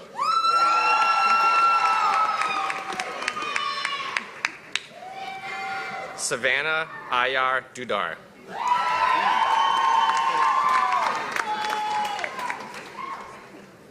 Stephanie Tapia Onate.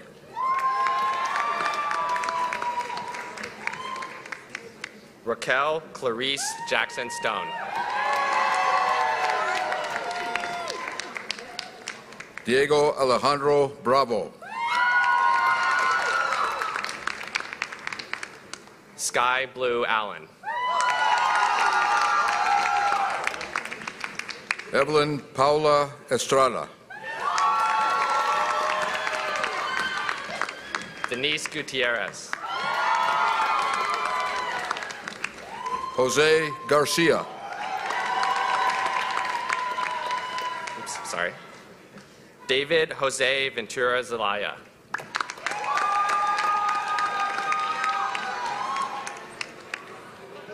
Mary Ming Jiao Win.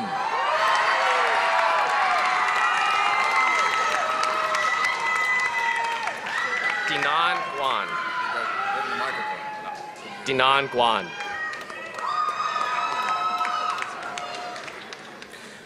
Jaime Cervantes de Reinstein.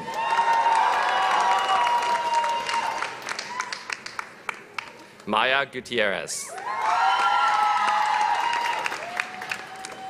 Lana Victoria Zimmerman. Lauren Elizabeth Dunlap. Sonia Zamora. Lindsay Irene Kane. Sydney Silvestre. Ibuki Yamada.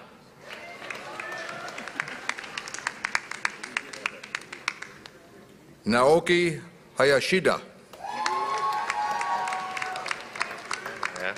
Maya Ofek. Nicholas Perloff Giles. Jesse Ostroff. Alan Brandon Rivera. Rocio Perez.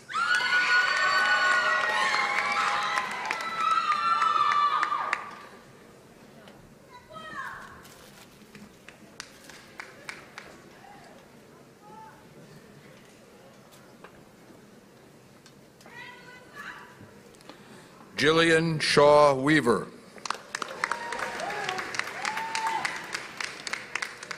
Bahar Ahmadzadeh.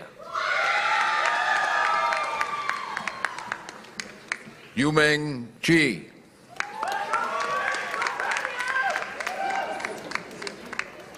Megumi Araba.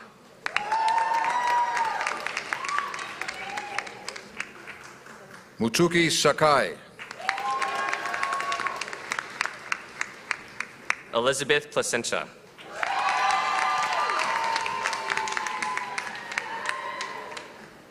Fanjing Kong.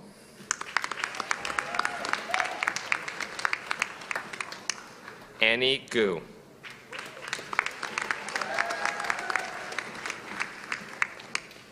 Ziyi Meng.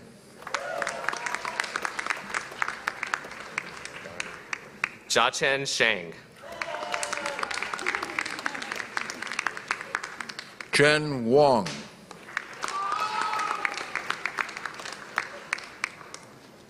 Lihan Wang.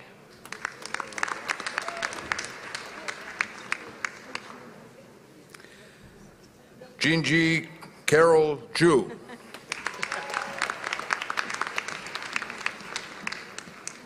Dr. Alma Rosa Lopez.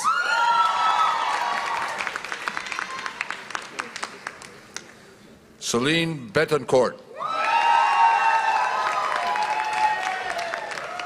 Jamie Park.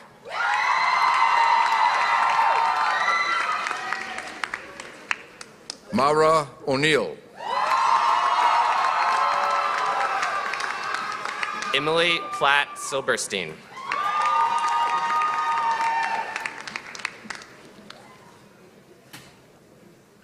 Abhilasha Binola.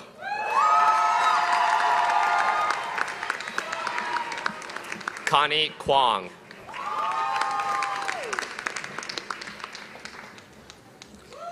Molly Kathleen Hunt.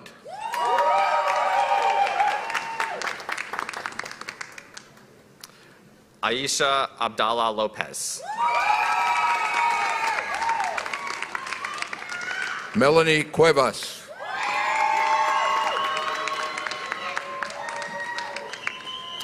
Guadalupe Gutierrez.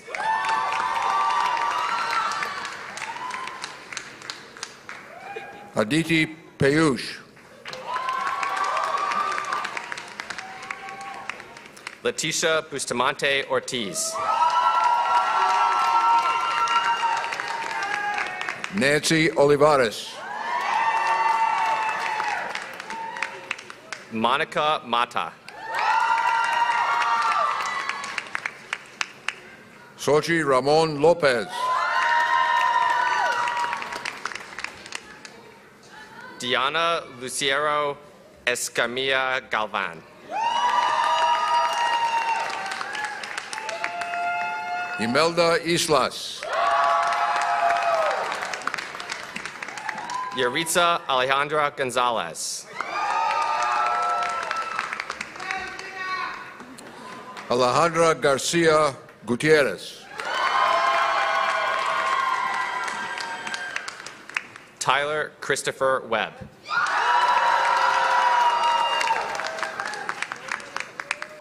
Elliot Woods.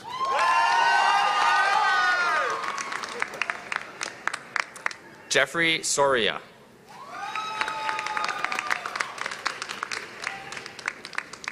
Kamalpreet Singh Chima.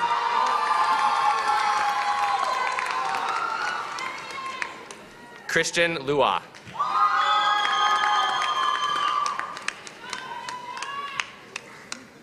Alberto Martin Murillo.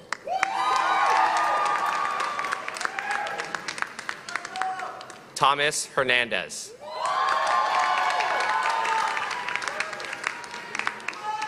Dimitri English.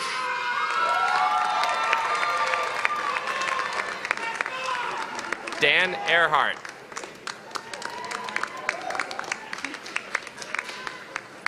Sebastian Perez.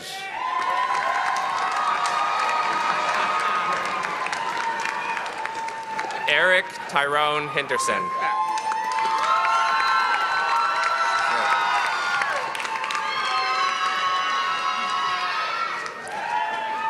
Ty Alexander Pearson. Ethan W. Ellis. What's your name? Rehman Hussein.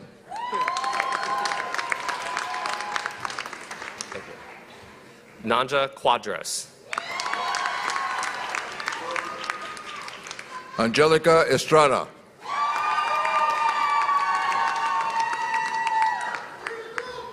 Eli Holland. Alex Jose Moisa.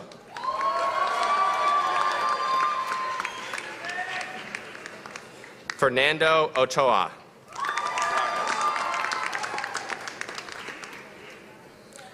Abraham Chung. Matsumichi Ichikura. Mei Naito.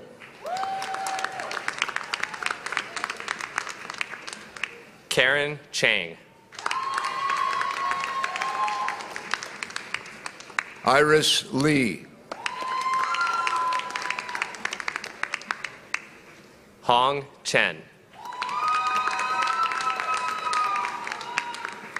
Adam Garcia.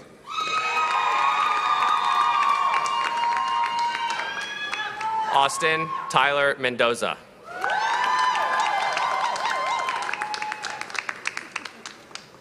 Hana Abdelati.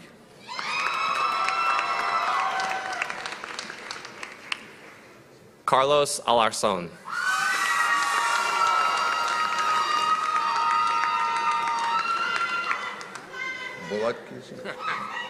Nazira Bolatkizi.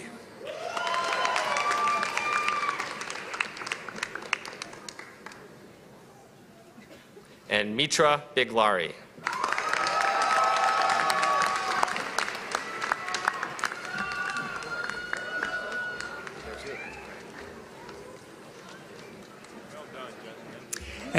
And we will now present the candidates for the Master of Social Work, Social Welfare. Social Welfare. Professor Laura Abrams and Janae Moyo will present the candidates, and Interim Dean Lucato Sedaris will confer the degree. Okay, will the candidates for the Master of Social Welfare please rise?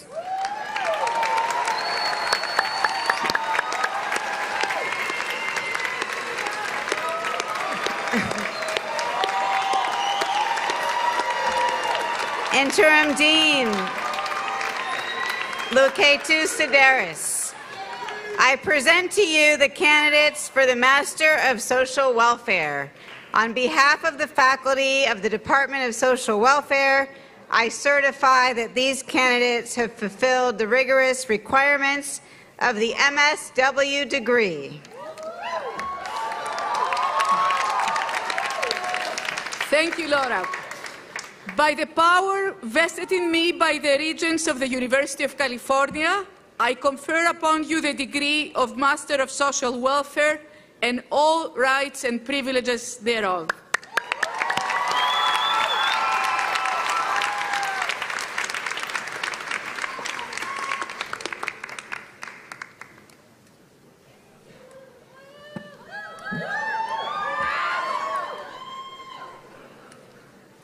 Valina Lee Mitchell.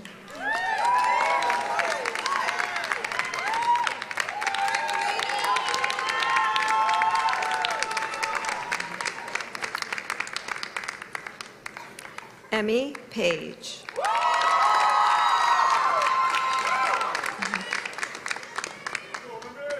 Danielle Keita Naguchi.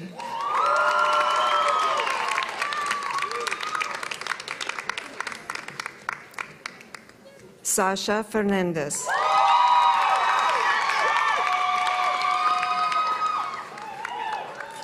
Isabel Coco Clements.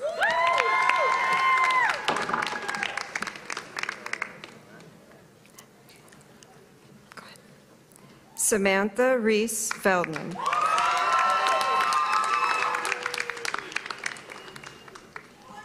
Van Hai Tran.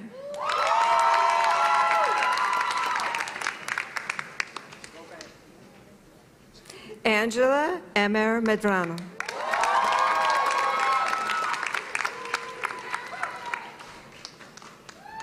Gabriella Rose Collins.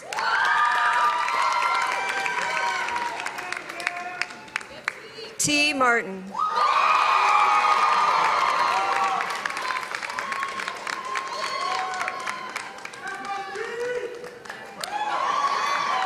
Julia Elizabeth Jagels.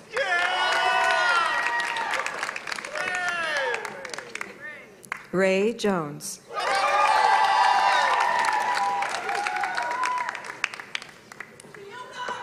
Fiona Farrell.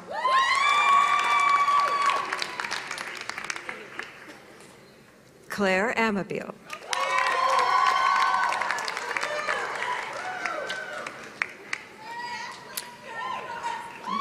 Justine Marie Quiros Martinez.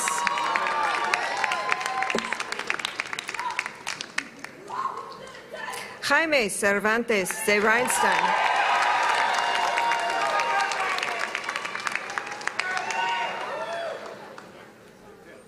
Mary Minyao Nguyen.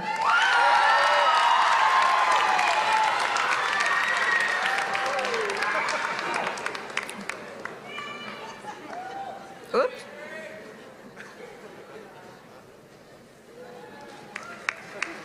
Aisha Abdallah.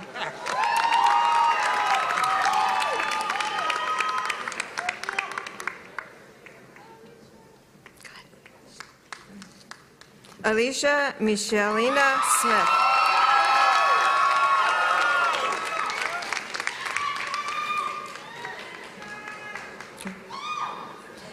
Nancy Jennifer Rivas.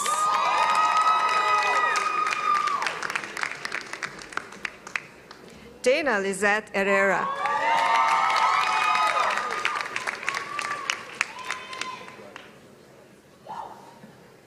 Brianna Lizette Laza.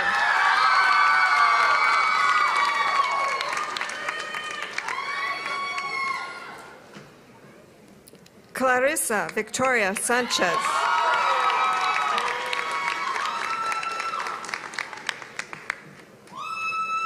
Zoe Renee Valray.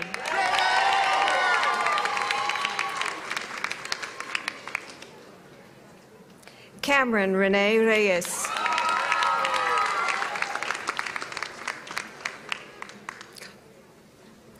Joanne Leslie Plummer.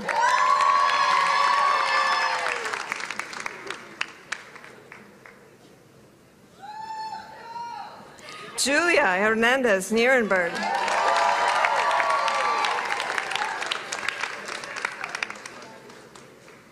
Avery Elizabeth Takuka.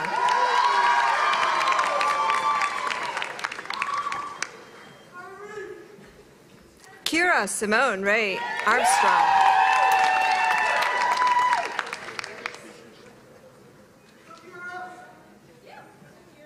Sarah Bagia.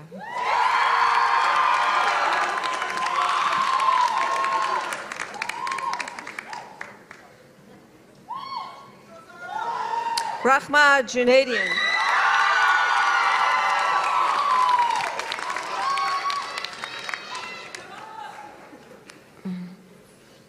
Lauren Janelle Lewis.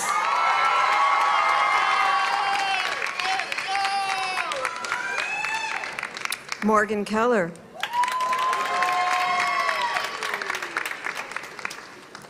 Petra Lang.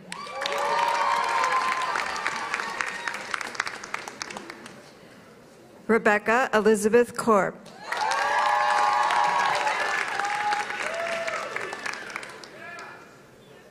Ella Jane Canavaccio Locavlan.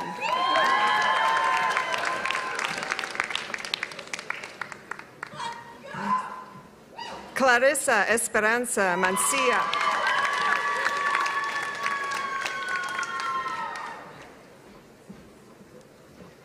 Kayun Yu.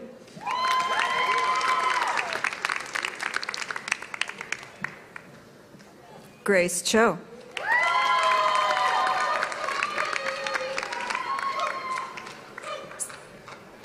Sophia Marie Plotkin.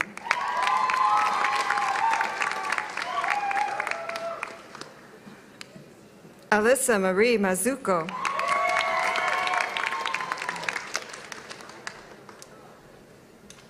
Brianna Lynn Saavedra. Keenan Leary.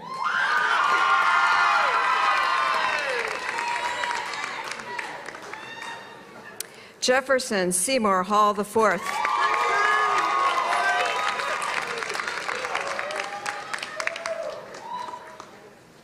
China Tucker.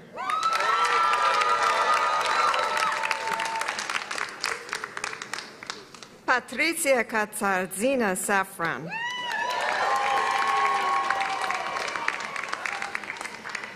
Joanna Fernandez.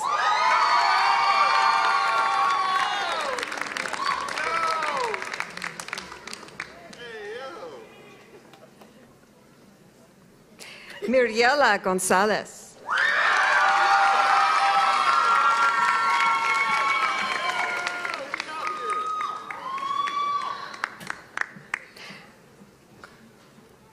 Samantha Reyes McCann.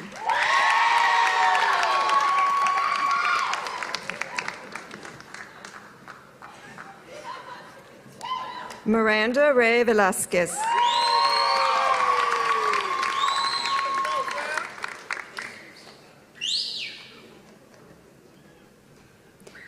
Daisy Lucas.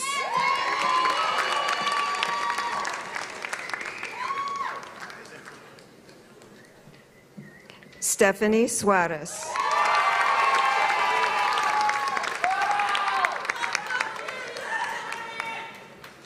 Candace Kaylani Vergara de Vera.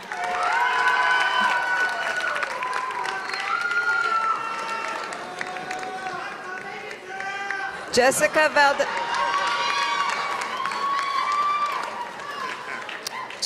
Valdez.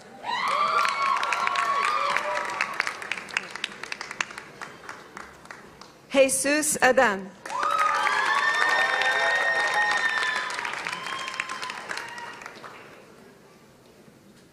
Nicolás Valles.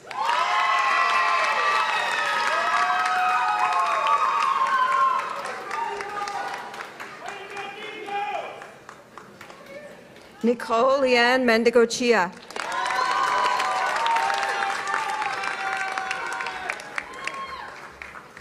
Mayra Alejandra Delgado Garcia.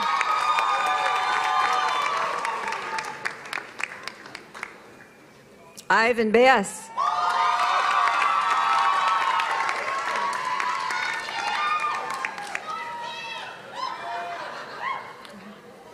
Anselmo Jesus Montes.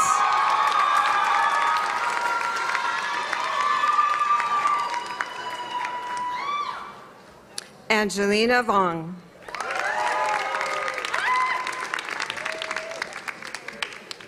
Samantha Kiame Koyama.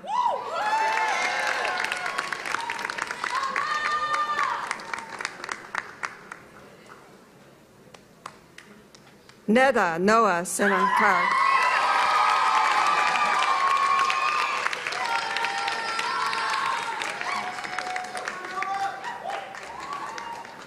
Shailene Shah.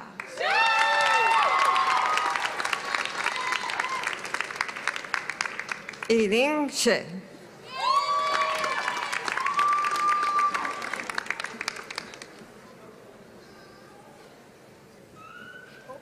Janessa McKenna Chase.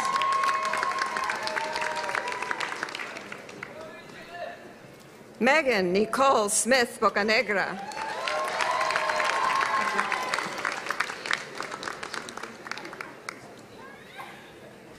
Karen Melisa Gomez.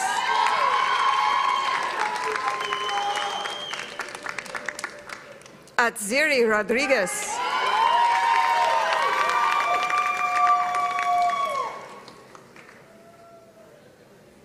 Sofia Kealoha Pakurakis.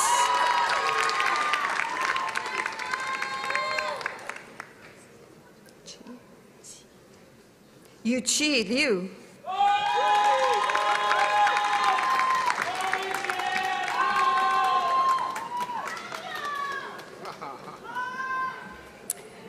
Sarah Arlene Kwan.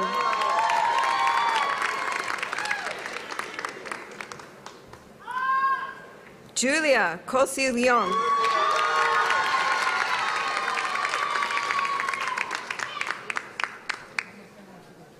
Miguel Salgado.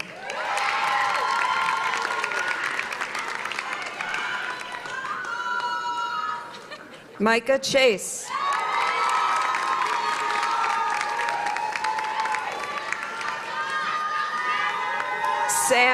Sam Fuller.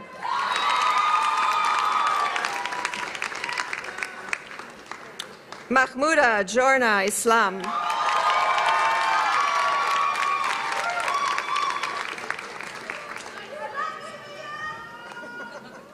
Rosa Maria Lagunas.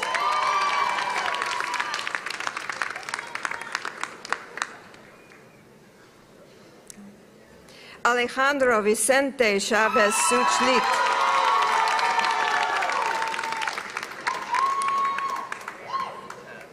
Catherine Tien Tran Nguyen.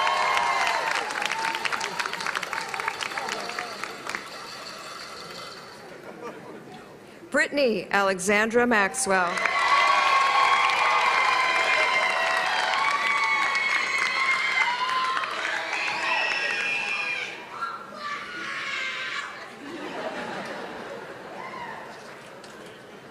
Mario Rivera.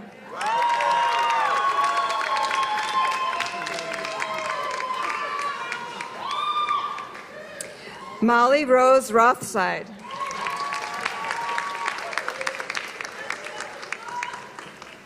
John Cabans.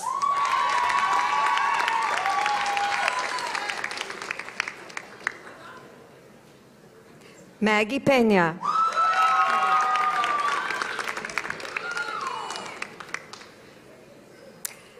Juliana Rose Mora.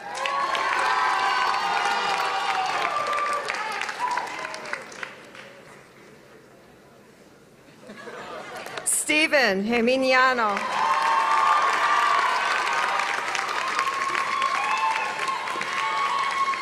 Ashley Yen.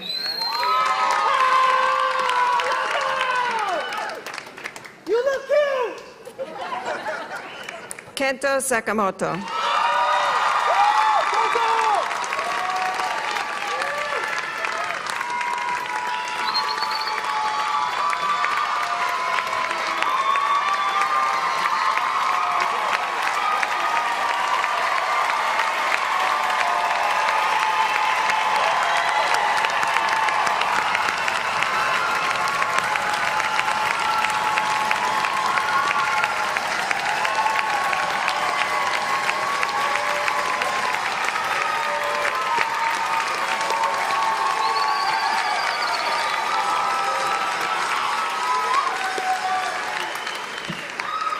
Okay.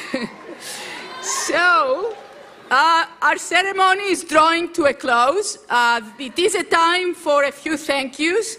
I want to give a special thanks to the university organist, Professor Christoph Bull.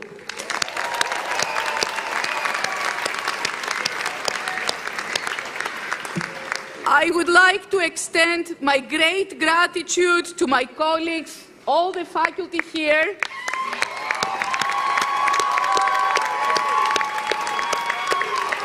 and all the staff that are invisible, but believe me, they worked extremely hard to make this wonderful celebration happen.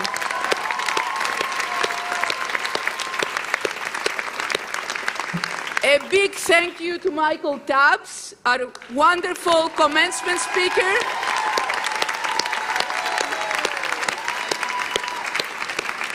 And now we salute our graduates of the UCLA Luskin School of Public Affairs.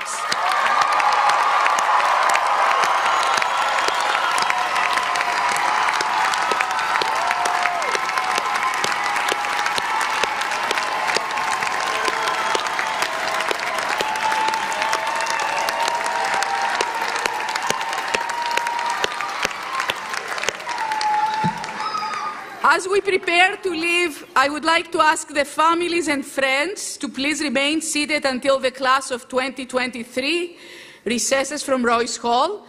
Please enjoy. We have a reception and food outside at the Dickson Plaza. Congratulations, UCLA Luskin class of 2023. We love you.